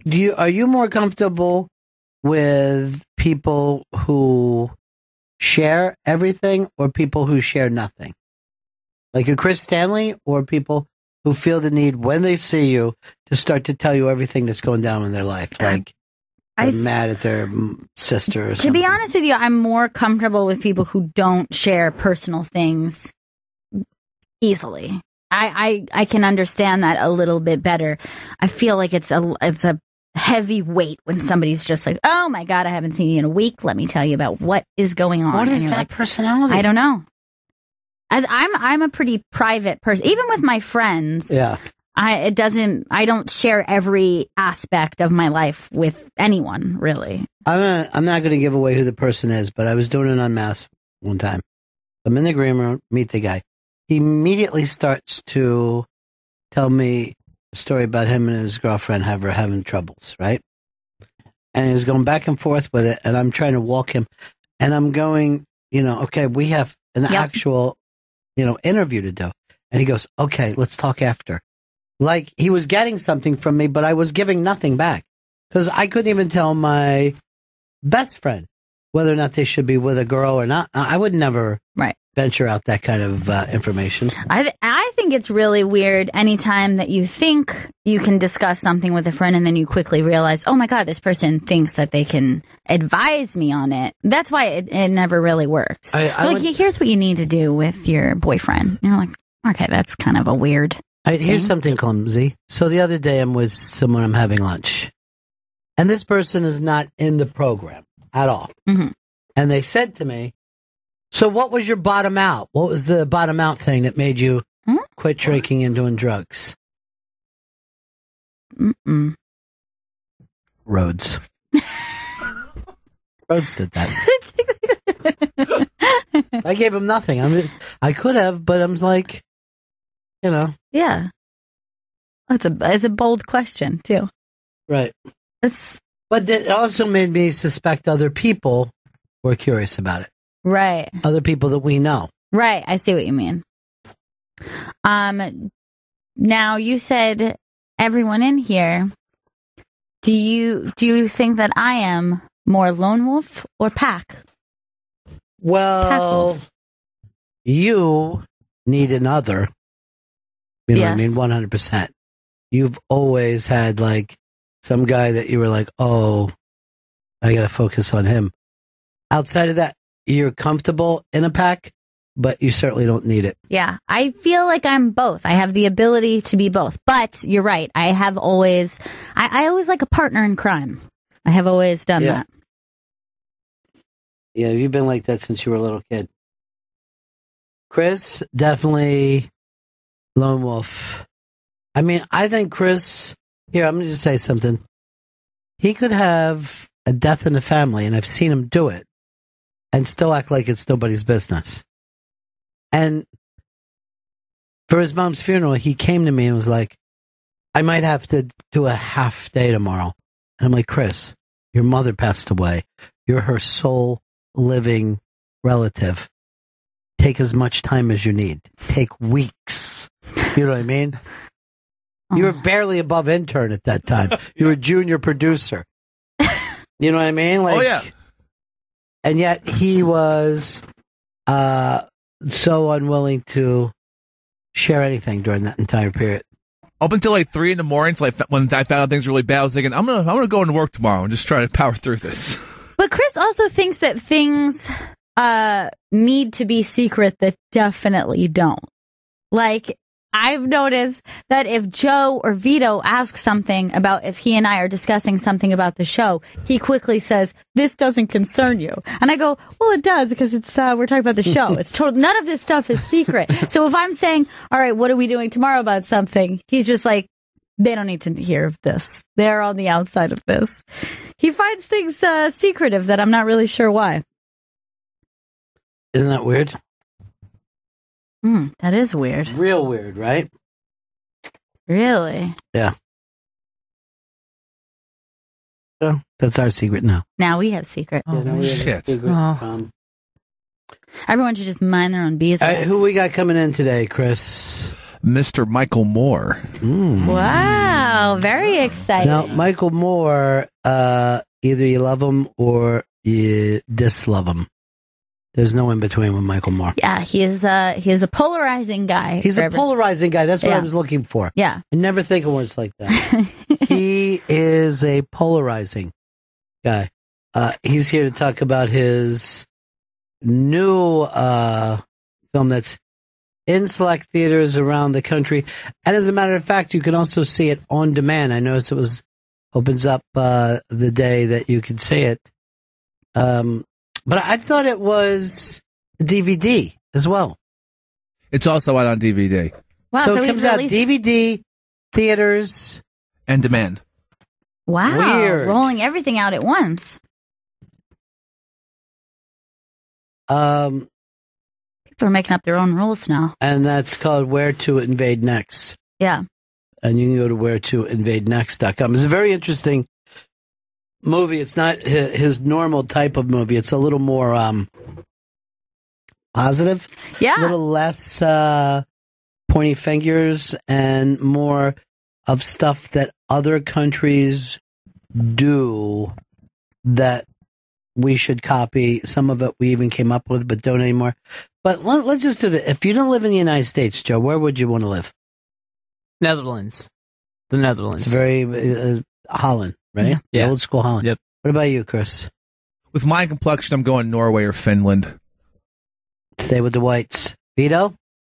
Back home to Italy? Is that where you would go? To the motherland, the sweet motherland, where he can sauce it up. Why don't you get to the mic, you slow-moving fuck? I don't want to go to England because they speak English, so it's easier.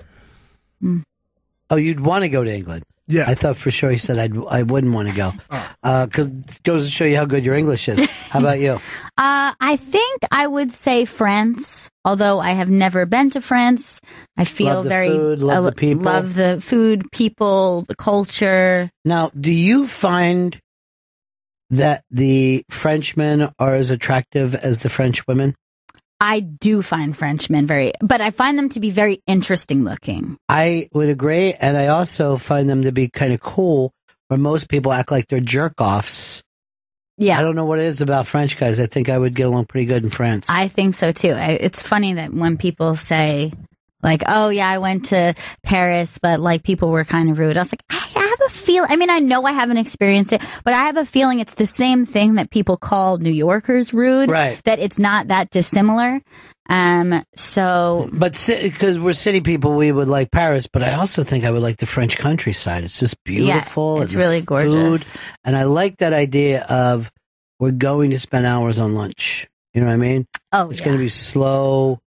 Italy seems the same way to me too. Italy, I've been to Italy and they're very, they're kind of slow moving. The emphasis is kind of, it's weird. It's like the emphasis is on life and experiences rather than. You know what I think the work and emphasis of possessions. Italians are, and this could come across and start trouble. I think their emphasis is on sunglasses. I've never seen people, no matter what age they are, that have more expensive looking sunglasses. They have incredible sunglasses over there. And you can see them when they come to New York. They always are at that, what's that restaurant downstairs, like Kappa something. But this is very great fucking restaurant, great food. And, I can't think of it right now. But Ciani's? No. Cipriani's. That's okay. exactly right. So they're always Cipriani's. So they're always like sitting outside. I'm like, I'm looking at $10,000 worth of fucking sunglasses at these two tables. You know what I mean? I'm like, I sit on my sunglasses too much to fucking ever live in Italy. I know they all have fantastic. When I went there, the first thing I was like, man, these look like shit. I need to buy some really good sunglasses. But having said that, I think if I could live anywhere, it would be China. I like the idea of there being so strange, just exact opposite of what Vito was talking about. And I like the idea of living under, a regime that is weird and you got to kind of fight back against a little bit. I had a friend who moved to China. We thought he was crazy. We just were like, he visited there for a little bit. He was there for maybe a couple weeks.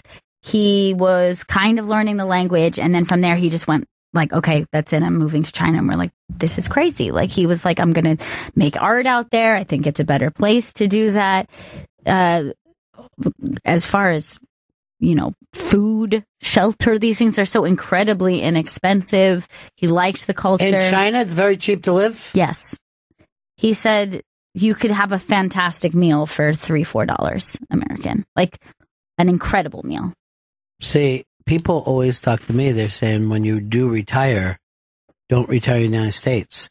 Your money will get so much fucking play somewhere else. And I'll be like somewhere else. And they're like, as long as you're close to an airport, you stayed in America. Because, not no matter where you are, it could go sideways in the world. And then you don't have that fucking right of saying I'm an American. Now, when I was in Mexico, down Mexico way, I completely bought into that thing, watching the like retired expats, right, who had these incredible homes. I met this woman who had just a fantastic house. Like, it was just like where she was living was beyond beautiful. Her house was amazing. She just looked like just healthy and comfortable. You could see she's just like, this is where I took this money. It is going to last me the rest of my life. I would not have been able to live this way. How much money do you think she had? I don't know. It's hard to say, because she was like, I did well for myself, but I don't think that she would have been like astronomically, like crazy rich in the U.S.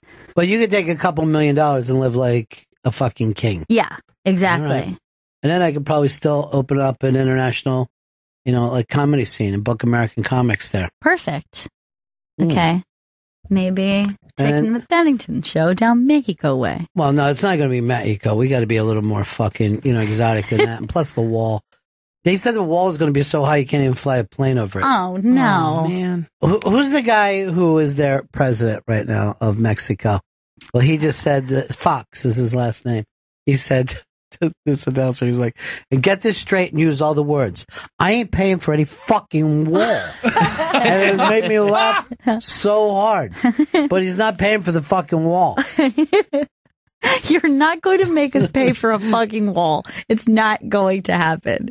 Does anyone believe, because there's, I think we all believe that Trump could win this thing. You know what I mean? Because you saw what he just did with the Republicans. He absolutely could win this thing. Now, does anyone believe, Republican or Democrat, that there will be a fucking wall? I don't think anyone believes that. I just feel like if they started to build a wall, people will be there to fucking knock the top off. The first time you put one stone on top of the other, there'll be people to kick that stone down. And I think we can't become Berlin. And I think that not only that, but I think that people have even tried to estimate what he is saying he can build, and it would be impossible. It would be insane. It's not even close $10 billion. to anything. Yeah, it's crazy. But here's the deal, and you guys would be too young to remember this, but the Berlin Wall, okay, that coming down was the I can't fucking believe this of my whole life. You know what I mean? Like, that was up there with people. We were that wall had been around for like 30 fucking years. So when it came down, the joy, I don't know whether we have anything to compare it to. I mean, it was 1,000,000 times bigger than, let's say, gay marriage being passed or anything. People all over the world were dancing and crying, and fucking people were just flying to be there, to be part of the party. And, we were like, I grew up in school, Russia built a wall. Can you imagine, blah, blah, blah. Now you're telling me America is going to build a wall? Something that seemed barbaric then. That seems, I mean, what year did it come down? 89? 89? Yeah. And, I mean, I'll never forget, like, people were dancing, and it shows up in this movie. It's a matter of fact, it's part of the movie we're talking about. Yeah. A big part of it. But this is before I think he'd done this whole thing before Trump became, big with it. Big, good thing to bring up to Michael Moore. Should we break here for him? We should break. All right, we're going to break. We'll be back. Michael Moore's going to be here. Where to Invade Next is playing in select theaters around the country. You could also find it on demand, wheretoinvadenext.com, and we'll be back with Michael Moore.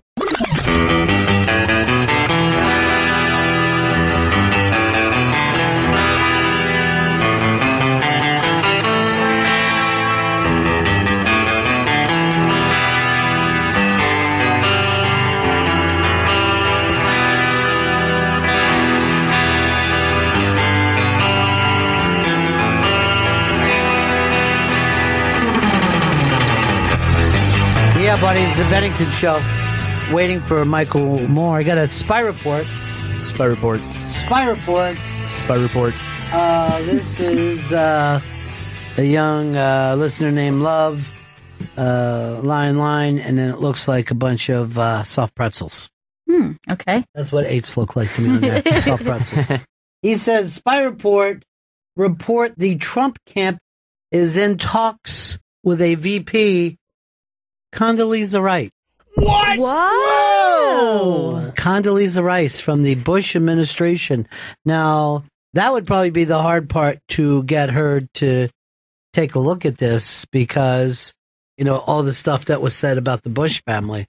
But she would be a very interesting choice for the Donald. So this is the Republican thing now, to pick a female VP? Yeah, you pick a female to beat the woman card. Yeah. Play the woman card to beat the woman card. And I honestly think that Trump would be honest enough to say, look, I got a black woman. It's a black and a woman. So, that kind of wins. I thought he was going to give me a mint. Doesn't he have one? He does not have one, no. Well, why wouldn't I get that just said back to me at least? Instead of him just standing outside like he doesn't care whether I live or die. So anyway, take that for what it's worth. Who knows? But that would be very, very interesting. I would be surprised if she took that offer. Really? Because she's been out of the game for a little bit, and then also will be having everybody just bring up shit to her that he said. Yes. It's going to be tough to be with a guy when you don't know what he's going to say. No, it would be very hard to be his right-hand man. Right-hand man. I know a lot of people are saying whoever you vote for is the lesser of two evils and all that kind of shit. But I think I'm having more fun following along with this than any election in history. I mean, this fucking blows away the NBA championships. It blew away that stupid Super Bowl.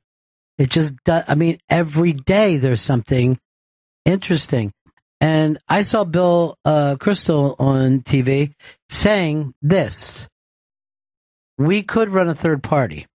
And he goes, we don't have to win. All we have to do is win 6 states. That'll keep either one of them from being at 270. It goes back to the House, and it's a House of Republicans, but also a House of Conservatives, and they would pick our guy. Right. So I'm watching TV, and I'm like, that could fucking work. And then they're bringing up Mitt Romney, and I'm like, that could work.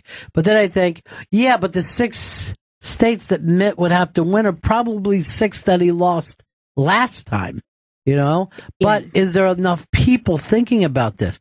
I would love to see a good, strong third party in this. I'd love to see Bernie Sanders run as a third party. Yeah, I think that he would have success. You can't really say he'd have full success, but I think anything that happens outside he's going to be winning tonight, tomorrow night, whenever they're running these things. But he's still winning. Any strides that are made outside of the two-party system, I think, are worth it. And I think that no matter what ends up happening with Sanders, it changes the conversation. This is the same kind of thing that happened with Occupy Wall Street, where you're like, ooh, what did that do? Well, it got everyone talking and putting their focus Bernie on Sanders is Occupy Wall Street. Yeah. He's literally Occupy Wall Street. All day, all week, he occupies Wall Street. He was actually even saying that it was these streets. Whose streets, he said to me. Yeah. And I go, our streets? Yeah. And he said, yeah. Yeah. That's exactly what I was going to say. Because I didn't know what to say back to him. I was going to say, well, right now I'm at 49th and 6th. I think the streets belong to the city of New York City, state, and county of New York.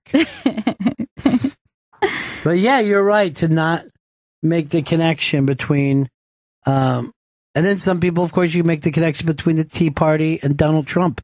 Both sides are anti-establishment, anti the party they came in with. Yeah. The Democrats are not uniting. They're talking about the Republicans not uniting. The Democrats aren't either. And it's very exciting. Yeah. And good TV, if I can put it that way. Shifted the conversation from we were saying, oh my God, the Republicans are going to take it to the convention and it's going to be crazy. Now it just feels like this is shifting over to the Democrats. Like Bernie's going to take it all the way to the convention. Take it to the limit. Yeah. Take it to the limit like the Eagles. And the funnest thing for me of all, Nate Silver has had a year like Chris Stanley in terms of betting. I mean, he is a fucking loser. After last time, everyone was like, oh, he's the genius of geniuses. And Donald Trump did this without spending money. It's crazy. Crazy. Has he spent the least out of everyone? Yeah. He might have spent the least out of anyone who's ever won, too. Wow. I mean, he's only spent like $10 million. Bernie was spending that just from fucking hotel suites and hookers. I didn't know that part. Yeah. Oh, it's expensive. It really is living that life. You'd be surprised, you know? It's a long way to the top if you want to rock and roll, you know? And we do. Peace, dude. You're the best, man. That's what Chris wants. He says, I'm voting for who brings peace. He's good with the symbols. Love a good symbol. Well, you know, watching this Michael Moore thing, and I think you could be on the right or the left. I know a lot of people, you know, disagree with Michael Moore. But either way you look at it, and 61% of every buck that we pay is military spending. And you know it ain't going to people. You know what I mean? You know it's going to fucking missiles and shit like that. Yeah. 61 cents. Now you start to look at some of these other countries they picks out. Yeah, they got extra money because they ain't paying any 61 cents.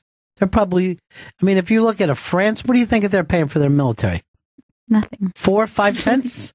Yeah. Maybe 7? I mean, I know they have a military there, but they ain't locked up like we are. 61 cents out of every dollar. Now, just think what has to happen with the rest of that money, that other 39 cents. Yeah. You got bridges and fucking fire departments and all kinds of Everything. crazy shit.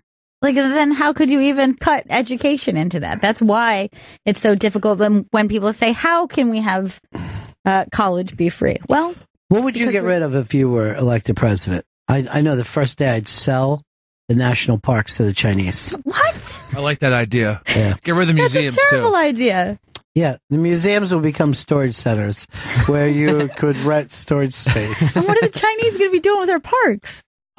Hopefully gutting them out for iron ore. We need minerals, people. We don't need fucking trees. Yeah, what do we need trees for? To breathe? I need more lithium for cell phones. And plus, we could sell a lot of those wolves for zoo animals. Yeah. I mean, those coats alone. Those popular those coats coats. are beautiful. Love those coats. All right, Michael Moore is stopping by. Brand new movie, Where to Invade Next. It's a little bit of a joke of what kind of information and stuff could we steal from other countries. He's ready. Let's bring in Mr. Michael Moore. Michael Moore in studio with us. Where to Invade Next, playing in select theaters all around the country. WhereToInvadeNext.com for theater information. How are you, my friend?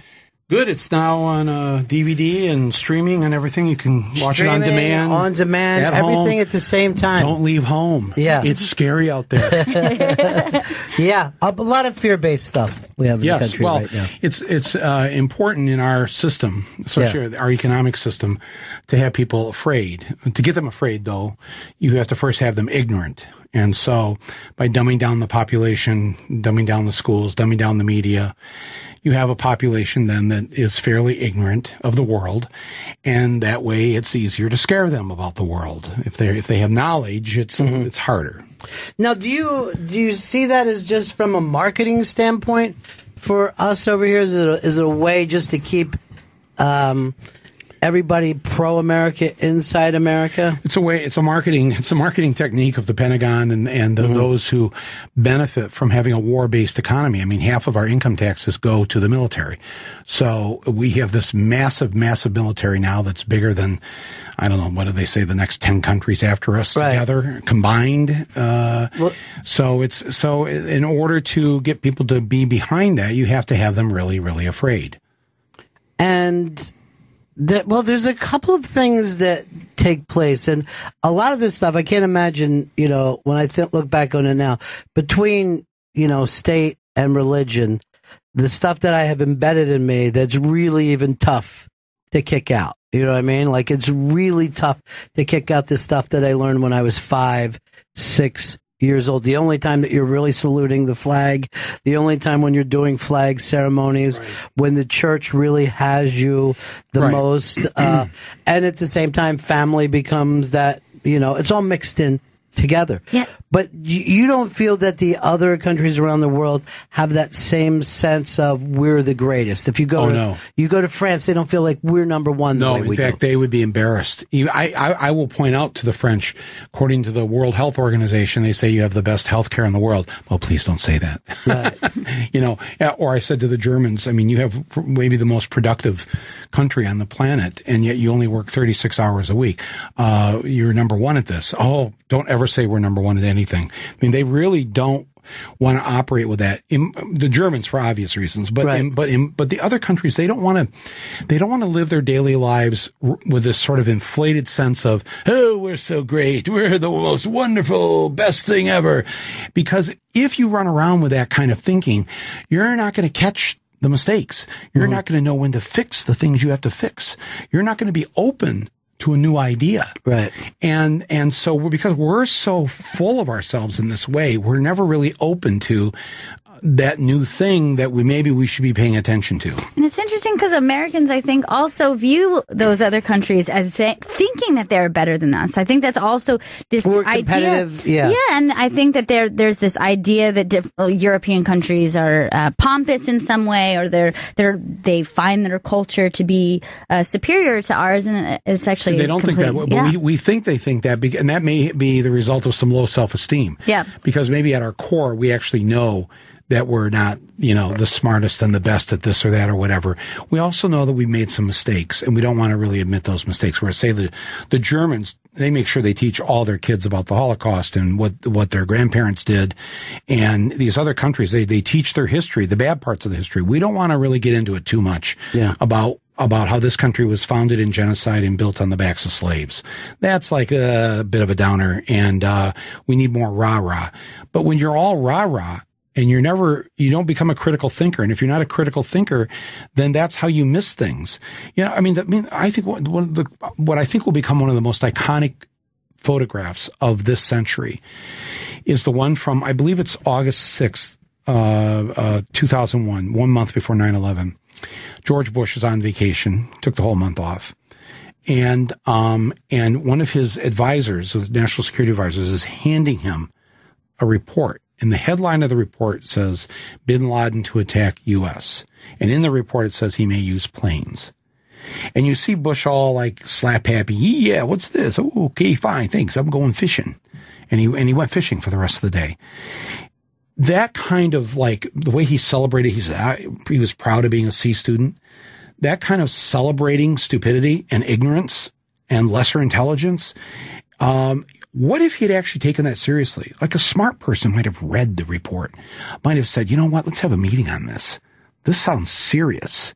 We have, he didn't know at the time, but, there was a month to go. Maybe we need to tighten it up. Maybe you shouldn't be able to get on a plane in Portland because it's easier just flying into Boston and then get on the big plane in Boston. That's the problem with running around going, we're number one, we're so smart, we're so great. Well, that has costly consequences. But what about this? Did you ever think that you would see the Republican nominee pretty much saying the same thing as you, where he blamed Bush not only on not paying attention and on 9/11, but then going into Iran and Republicans voting for that guy? Going into Iraq, yeah. Going into Iraq. It's amazing. Yeah, but the truth is that Trump was in favor of the war at the beginning of the war. And he says these things. Look, he's trying to get votes. He hated Jeb Bush, and so that was his whole motivation. He doesn't really give a rat's ass about any of that. And he's a performance artist. We now know he's quite good at it. And he's going to say things that are the exact opposite of what he said during the primaries, and he's going to get away with it. You were making this film before you realized that Trump could actually win. Most of us had no idea that Trump would do as well as he did. But your film ends with, talking about what it felt like to be in Germany when the wall came down. And for guys who grew up at the same time me and you did, to think that this country would seriously think about building a wall, for the way we were educated about the Berlin Wall as being the saddest, most horrible thing that could happen. And then now this country talks seriously about building a wall. Right. Well, again, that's just ignorance and stupidity. To build a wall that long, first of all. Yeah. I mean, if you've ever been to the Great Wall in China, no, but I've it's quite unimpressive. Yeah, it didn't work, and you can see why it didn't work. Yeah, it's like the Maginot Line. The French built these series of bunkers along the German border after World War I. This kind of it's meant to create a false sense of security, which is again what Bush and the others were doing, and it wasn't real security. Every time you have to take your shoes off at the airport, it's all BS. It's all BS because, again, if you're a smart person, you would step back from this and you would go, okay, is there a terrorist threat? Yes, there is. There are terrorists out there. Okay, what is their pattern? Here's their pattern. They don't repeat themselves. All right? Truck bomb at the African embassies. Next method, boat bomb, USS Cole. Next time, plane bomb into the World Trade Center in the Pentagon. The next big incident like that won't be any of those things. It will be something else. And that's what we should be thinking about in terms of protecting ourselves, not all this effort into thinking they're going to try this again with planes. It's just not going to happen. But it keeps at 61 cents out of every dollar. That's right. Coming into it. Now, when some of these countries you go through, what do you think they're paying for a dollar for their military? How much money? Well, I know. I mean, these European countries, some of them pay 2% of their income taxes go to the military, 4%, 6%, not much more than that. Yeah. And we pay over half. And it's such a waste of money. It's not what would make us more secure as a country is not raising 2/3 of our kids to already be overweight when they're children. I mean, if we put some effort in, first think about this. What society in the history of the planet would raise their young, the young who have to fight for them to defend the old, would raise their young to be 2/3 overweight? Because they're not going to be able to defend anything. You would think that would be a national security issue, that we would take the high fructose corn syrup out of everything, that we would take the soda machines out of the schools.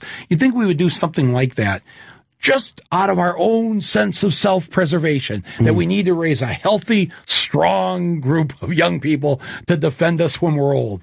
It's absolutely insane the way that we're going about this. And like all empires, we are in our decline now. Where do you think it goes, though? What do you think? It will go the way of all other empires. Yeah. It will go, and sometimes you don't notice it at first. I heard this great podcast, or it was a thing on NPR, where this guy gave a lecture at the War College, and he said, throughout history, there's been like 10 or 11 times where the way of conducting war, the way of doing war, changed dramatically. There weren't bows and arrows, then there were. Then there were guns. Then there were bombs. Then there were planes. Then there was the atomic bomb. And each time he showed whoever the leading power was in the world at that time when the switch occurred was no longer the leading power after the transition was over. And so because we don't know how to transition now into a new kind of defense, we are not even aware that how unsafe we're making ourselves. Let me just ask you this. Why do we even allow companies to make drones and sell them? Is that like the craziest It is. And ever? then they go, oh my God, these drones are near the airport. And we're like, well, that's the first thing. We're going to see a plane come down. Yeah. We all know this, don't we? Everybody listening knows this. Next year, 2 or 3, we're going to see a plane come down because of one of these little toy drones. Right? But that'll just be the first step of the madness because the one thing we have for our defense are 2 oceans. It is hard to attack us across such a large body of water. But if you've made it available for anybody to be able to fly something into a place and blow it up, you don't have to have a 757 to do that anymore. Right. You just have to go to the Sears catalog. I mean, something is not right with the way that we think this up. But because it's capitalism, we don't want to interfere with a business and they should be able to make and sell what they want with as little regulation as possible. Well, good luck with that. Let me just ask you a healthcare question. And I was always curious how corporations let themselves get stuck to that in the first place? Why would a corporation want to have health care rather than have the government run the health care? Actually, that's it's one of the great untold stories. American corporations actually don't. They like the Canadian system. And they just don't know how to figure out how to align themselves with Michael Moore and Bernie Sanders and Hillary Clinton, because basically they agree. And General Motors they moved a lot of factories from Michigan over to Ontario because the healthcare cost, I forgot what it was, but it was pretty. I know in this company, when I first came here, the head of the XM company said it was $32,000 per employee. So, because I was saying I wanted to get some extra producers, he goes, I don't mind paying for them, but then I'm more, almost doubling the salary with these kids. Correct. By paying for their healthcare. And I'm like, I had no idea. So General Motors actually increased their profits by building the cars in Canada because they had to. They did not have to pay. They had to pay some tax. They paid a little more in tax, but it evened out so that they paid a lot less than what they would have to pay Blue Cross or whatever. Well, you actually made the light bulb go off for me by saying all the extra things that we're paying for in a capitalist society when it comes to, like, I can turn around at these kids that are working here with me and the money that they all owe the government for their college educations. Some of them are paying back. Some of them have just said, fuck it, I'm not part of this. Right. Just keep chasing me forever. They should be a lot more angry at you and I, too, because you and I paid practically nothing. Nothing. And you could drive up to the college. If you could go to a state college and say, I think I want to go, they might go, let's go take 2 classes at the community, and then you could come into Penn State. That's how it was when I was younger. Right. Yes, it was. So this generation should be much more angry that we, who got away with practically free college, that they leave college $30,000, $50,000, $100,000 in debt. Yes. That is there. We have put them in shackles at the age of 22. And they don't have that in these other countries, in Europe and even in Canada, where they have to pay a little in Canada, but still they're not shackled. In many of these countries, there is no translatable word for the word benefits. They have the word benefit as in, I'm going to have a benefit for this charity, or I will do this to benefit you. They don't have a word for benefits the way we mean them in terms of health care and retirement. And how many people say, I can't leave my job because of the benefits? Always. Always. That sentence is never said in other countries, because the benefits are provided to everyone for free or nearly free. You pay it in your taxes. And they always see the way that there's people in this country say, oh, well, we don't want to be like France. They pay so much in taxes. Well, yes. If you want to, in what you call taxes, they pay a little bit more in income tax. I forgot what the number was, but like if the average American is paying, 17% in income tax, the average French person's paying 22%. But what they get for that is the free college, is the free or nearly free daycare, retirement, nursing home, on and on and on, all paid maternity leave, all these free things. If you add in what we have to pay for tuition, what we have to pay in co-pays and deductibles, what we have to pay for our parents' nursing home, you add that all up, we pay a lot more in real taxes than any of these other countries. And we've been hoodwinked about this. Sure. But you're right that it also, when these kids, the difference between them and, like, say, the kids of the 60s or the 70s, they come out of school, they immediately have to believe in the corporate system because they owe money. So they have to start and work. They can't be get a job right away. Yeah, right. And then make sure you don't lose that job. So don't rock the boat at work. And if he gives you a little pinch on the ass, better not to say anything because you need that job. Well, just recently there was an article about millennials don't leave, they don't change jobs enough. They stay at the same company for too long. Well, that's the answer. It's that they can't afford to be out of work and take a risk or, take a little less money to try something new, that they're not really in the position to make a decision like that. People your dad's age and my age and people listening to the show who are maybe, say, over the age of 45 or 50, when we were done with school, I don't remember anybody saying, "Oh my God, I got to get a job." No, we were like, we want to get a girlfriend, right? Or I'm going to get a backpack and go hiking in Europe, or I'm going to go do some crazy thing. That is the way it used to be, and now you don't get to do that. And I wonder, seriously, what we're missing out on in terms of the art, the culture, the next great set of movies that should be made by your generation. But you've got to go get some dumbass job to start paying off that student loan, as opposed to having a few years to just mess around with a camera and find your way and become the next Martin Scorsese. That's just not going to happen these days. And I think, again, we will suffer for this. Sure. The movies will not be as good. They're only going to be made by film students who had the tuition money to go to Southern Cal or NYU.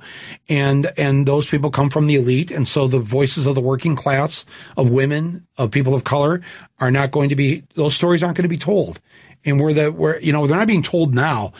But to think that they're going to be told in the future, I'm not hopeful for that. But also just look at the real estate it takes for them, where there's 4 or 5 of them living to one apartment, where we would come into the city and live for next to nothing. I remember being on unemployment and still being able to make my rent. And I say that to kids now, and they all think that I'm insane. Yeah, where did you live? I lived in Florida, and it was, $225 a month. Right. I cut the lawn for the thing, so I got an extra. So I was in no hurry to find my next gig. Ended up doing stand-up comedy, which led to radio, and raised 2 kids that way.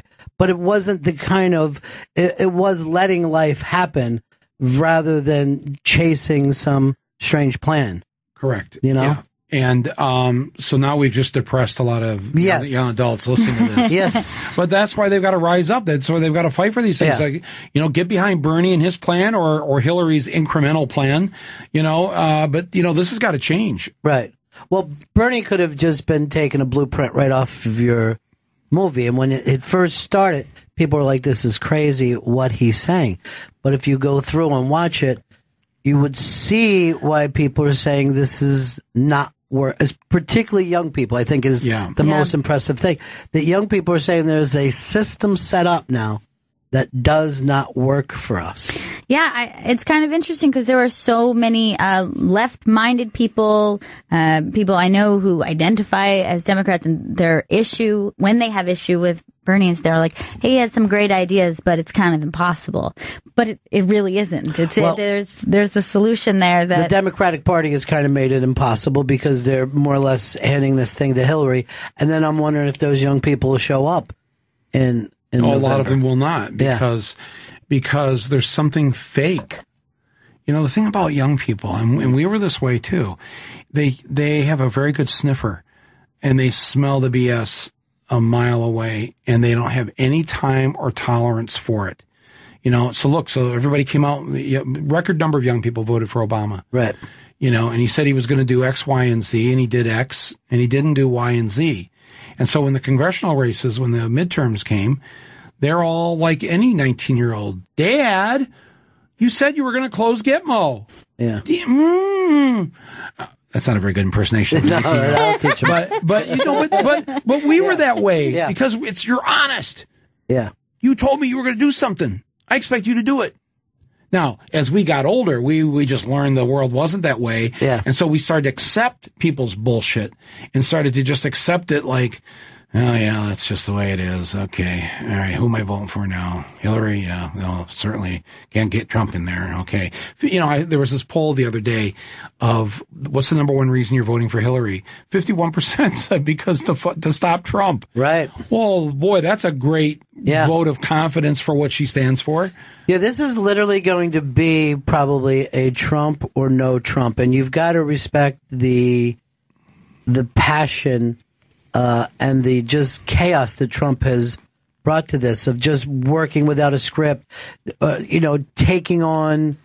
It's been an amazing performance. Ryan the other day, it's amazing. No. Yes. It's amazing. Yes. No, absolutely. And he went against everything if he had a real advisor would have cautioned him not to do. He went completely against it. Honestly, I think if Hillary should go and get her name changed to not Trump. Yeah. And that when people walk in the booth, they should just say Trump, not Trump. And then we'll win. You know, the amazing thing about Trump is he knows pretty early on that he's playing with the House money. He doesn't really give a shit. And it makes it really interesting. He's not a career politician. And he's thinking to himself, well, I built my brand. I'll sell so many T-shirts or whatever the hell, board games, whatever he slaps his name to after this. But he really has shown what you can do when you don't give a shit. You know what the word was in L.A. when he first announced was that basically he didn't think NBC was giving him a good enough deal for The Apprentice. Yeah. And so by running, this would create a popularity. It would grow even larger, and he could go cut a better deal with Les Moonves or some at CBS or some of the other networks. He never expected himself, I'm certain, that he would be at this point. And that was so telling when he finally last week when the other two had dropped out. And he won those days primaries. He looked so sad. He was so no energy. Yeah. He was like, oh my, I figured it finally dawned on him. Yeah. He might actually win, and he might have to go live in that small house in the ghetto of Washington, D.C. It's the movie The Candidate right. all over again. Right. But that will be, you can't sit back and look at this and not go, wow, this is really a historical time. It's amazing to see the small crowds that Hillary gets when Trump's getting huge crowds, when Bernie's getting gigantic crowds. I mean, could you imagine if it was Bernie versus Trump for literally the soul of this country? It would be amazing. It would be an amazing election. Yeah. Capitalism versus democratic socialism. There, go ahead. There's the pick. There it is. You want the billionaire or the guy in the wrinkled suit? Right. It's the Democratic Party keeping that from happening, because I think that's the place that the country could really take a look at themselves and go, who are we? Who exactly do we want to be for the next 100 years? Because Hillary, to me, the Clintons and the Bushes the fact that they're friends tells you everything that you need to know. You know, when you think about if Hillary has 2 terms, I was trying to do the math of this the other day. How much of my adult life will have been with a Clinton or a Bush in the White House? It's amazing. Or in the executive branch, because Bush was vice president, the first Bush. Yeah. For 8 years, then president. So I was 12 years there, then 8 for his son. That was 20. 8 for Clinton is 28, and 8 for the other Clinton. That's like 36 years of my adult life of a Clinton or a Bush. Talk about living in an empire, right? Well, I just think we're not coming back. This is what I got. You know, it'd be like if you only lived during the 80s and that's the only music you heard. Right. That's how I'm going to feel. Jeez. I will be collecting Social Security by the time Hillary leaves office. This is not right. Well, Where to Invade Next shows that there's some other ways. There's different lifestyles that people can live. It's different ways to feel about each other. I found it to be fascinating time after time just to look and go, well, like I said, I immediately started thinking about healthcare and why our corporations got caught up in it in the first place. I just don't understand it. Yeah. And I love any of the focus too on education. I believe it was Finland, their education, sex ed in France. It was just like, or even Germany, caring so much about happiness, mental health. It's a very, very just time was amazing. Just to think, it's amazing to think of your government caring about things. Yeah. Well, because they realize that if the population is happy and healthy and doing well, everybody does well, including the rich. Mm-hmm. The rich in those countries, they're not against socialized medicine. Right. They're not against these things because they think having a healthy workforce means better productivity. They'll make more money. There's something in it for everybody when you treat people the right way. You mentioned sex ed in France. I mean, the whole difference between here and this country, sex ed is half the time it's about scaring you not to have sex. You know, the starting in the 80s, the sex ed teacher would come into the classroom and write, sex equals death on the blackboard. And over there, in their sex ed classes, they're talking about how much fun it is. And and how it's called making love. Yeah. And how there's two people involved. Yeah, I mean, there's a moment where the teacher is even saying, for your first time, you want it to be special. You want to be taking care of the other person. I mean, the idea Right. of an educator saying that to a child, that people would find it disgusting in this country. But for you some like reason. you like that better than just putting a rubber over a banana and saying, "Here, kids, now your mother's going to come in and scream at me tomorrow." But and again, these are not communist people. When you just see how much money that the Italians are willing to spend on sunglasses, you'll see that they're as brand conscious and stuff as we are in this country.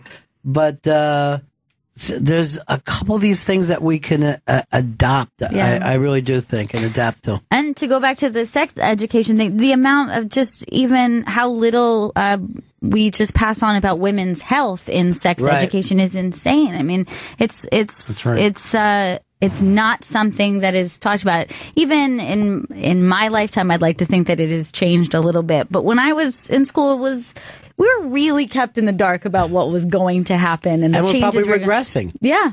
We were so afraid of you getting pregnant or getting a disease that's why they didn't want to tell you. And of course, if you take the proper precautions, they allow a teenager to get birth control very easily in all these countries, and you do the right thing, then from that point on, sex can be about fun, love, desire, passion. Those words are not used in our public schools. Yeah, and I think then we send people out into the adult world not understanding the importance of that in your life, for you, for your mental health, your physical health, all those things because that's a big part of who we are. And yet you're right. Teacher says one wrong word in the classroom and haul before the Board of Education.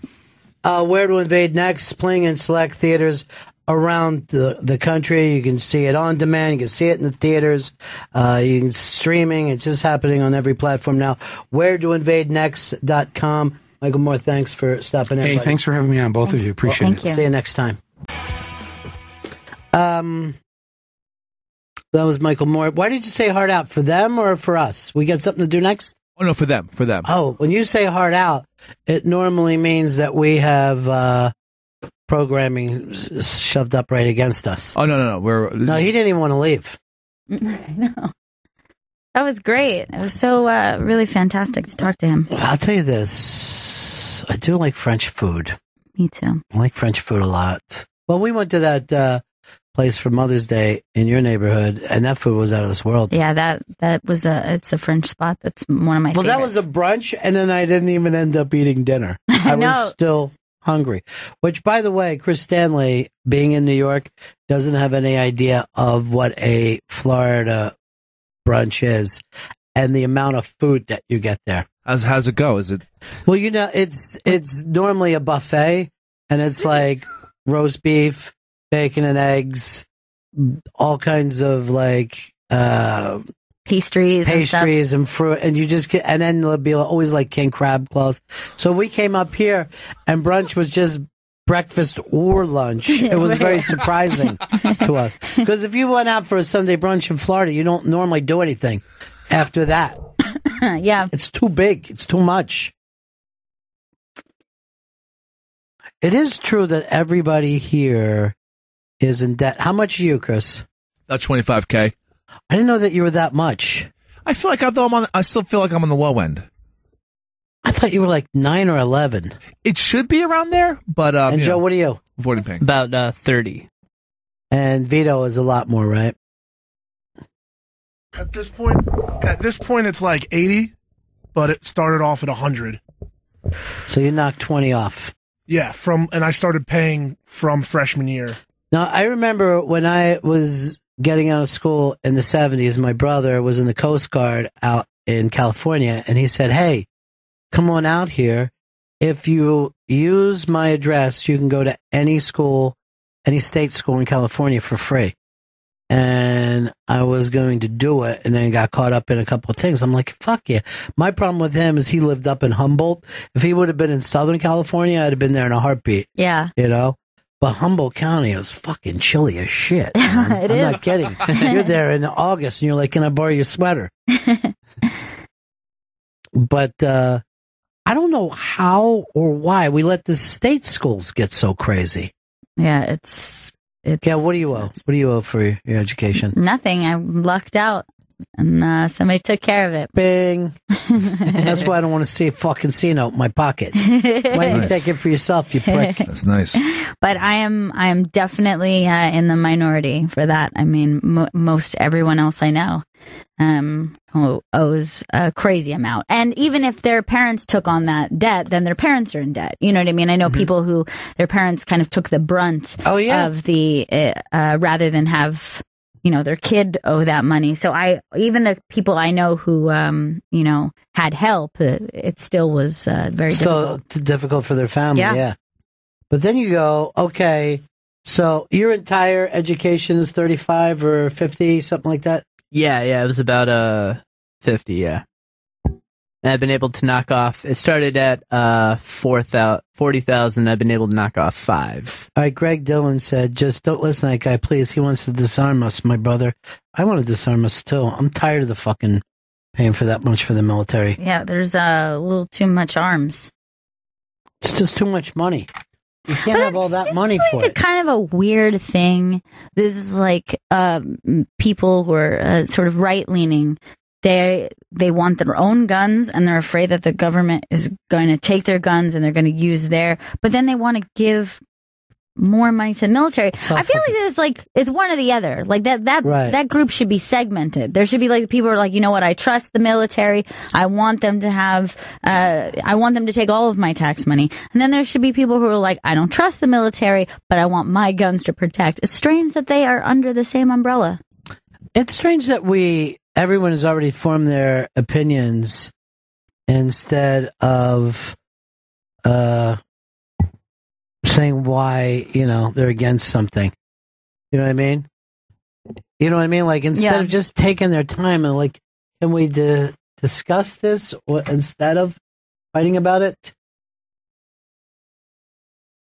When I went to Italy, I was just like floored by just kind of how their culture is. Sunglasses? I mean, sunglasses, sure.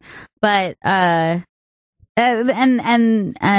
Michael Moore's film kind of touches on this, just kind of like the way they like take their time with life is kind of insane. But at that time when I went over there, I was a smoker, and I just got off the plane, got to the apartment I was going to stay at, and just went downstairs right to this restaurant that was just on the street and sat down, and immediately our waiter came over and he was smoking a cigarette while he was taking our order. And he had the cigarette out of his mouth and he's like, yes, I speak English, go ahead. And I'm just like, oh my God, I'm going to move here. Like, I immediately was like, this is crazy. I like the idea. And he smoked, like chain smoked throughout the entire service. I remember like holding a plate of food and a cigarette in the other hand while he was dropping our food off. And I was like, this is amazing. This would completely be thought of as disgusting. For me, I think this is a difference between us. I think we are always looking for something to happen later down the road. Like, if I can do these things, I'll have something that I want, whether it's a home or a car or whatever. Yeah. And then I'll be happy, instead of just like going to the beach and being happy. You know? And also it's a weird thing. You only have, I mean, certainly you should prepare for the future, but if everything is about preparing for the future, you're missing out on this part of life, particularly your youth and your adulthood. Right. Which is this very important part. It's most of your life, that you're setting something aside for, I don't know, the future. You have to find a balance between, worrying about what is to come and also just like living your life. Who was the woman that was here that we got into the same kind of discussion with Michael Moore? She had done King Kong. Well, she was just in Louis' last thing, TV show, but she had done King Kong, and she was one of the great sex symbols of her time. Oh, I know who you mean. Jessica Lange. Jessica Lange, yeah. So she and I got talking about the same thing of like, hey, no, when we got out of school, we just wanted to hang out with our friends. And she was like, that's how she became an actress. And because she lived here in the city for free, I think she was, like that Rent, like the movie Rent, where you could just go in and live with a bunch of people. And she was taking like art classes and acting classes and blah, blah, blah. And it lent, it finally turned out to be something. But it's very weird not to do things just to do it. You know what I mean? Like, you start a band not to try to take over the charts, but just to have a band with your friends, or write a play and produce it just to do that with your friends. Don't you think like people don't even start an Instagram account now without thinking it's going to become something, Yeah, I see what you mean by that. Like, there's already that expectation. Yeah, because you find out, oh, Fat Jewish turned this into $1 million. Why, I can rip off memes too and fucking have people like them. Yeah. So you're always trying to have something turn into. Like we even say in this country, find something you love to do and then do it as your job. That's a good way to start to hate something that you love to do. You know what I mean? Like, you might love to go fishing, but I don't know if you want to go fishing every fucking day. Yeah, and this thing of America, the part of our culture that they keep saying, like, America is about hard work, and it's just like they kind of put that emphasis on capitalism. It's very clearly a method of controlling who's below. That's something that's decided by people who are richer than the people that they're controlling with those ideas. I just wish that we could, I just wish people would actually talk more about some of this stuff. But once you're elected to the House as a Republican or a Democrat, all you're trying to do is get reelected. You know what I mean? You're not trying to solve fucking problems. And they even said most of their time, if you're is trying to raise money for your next election.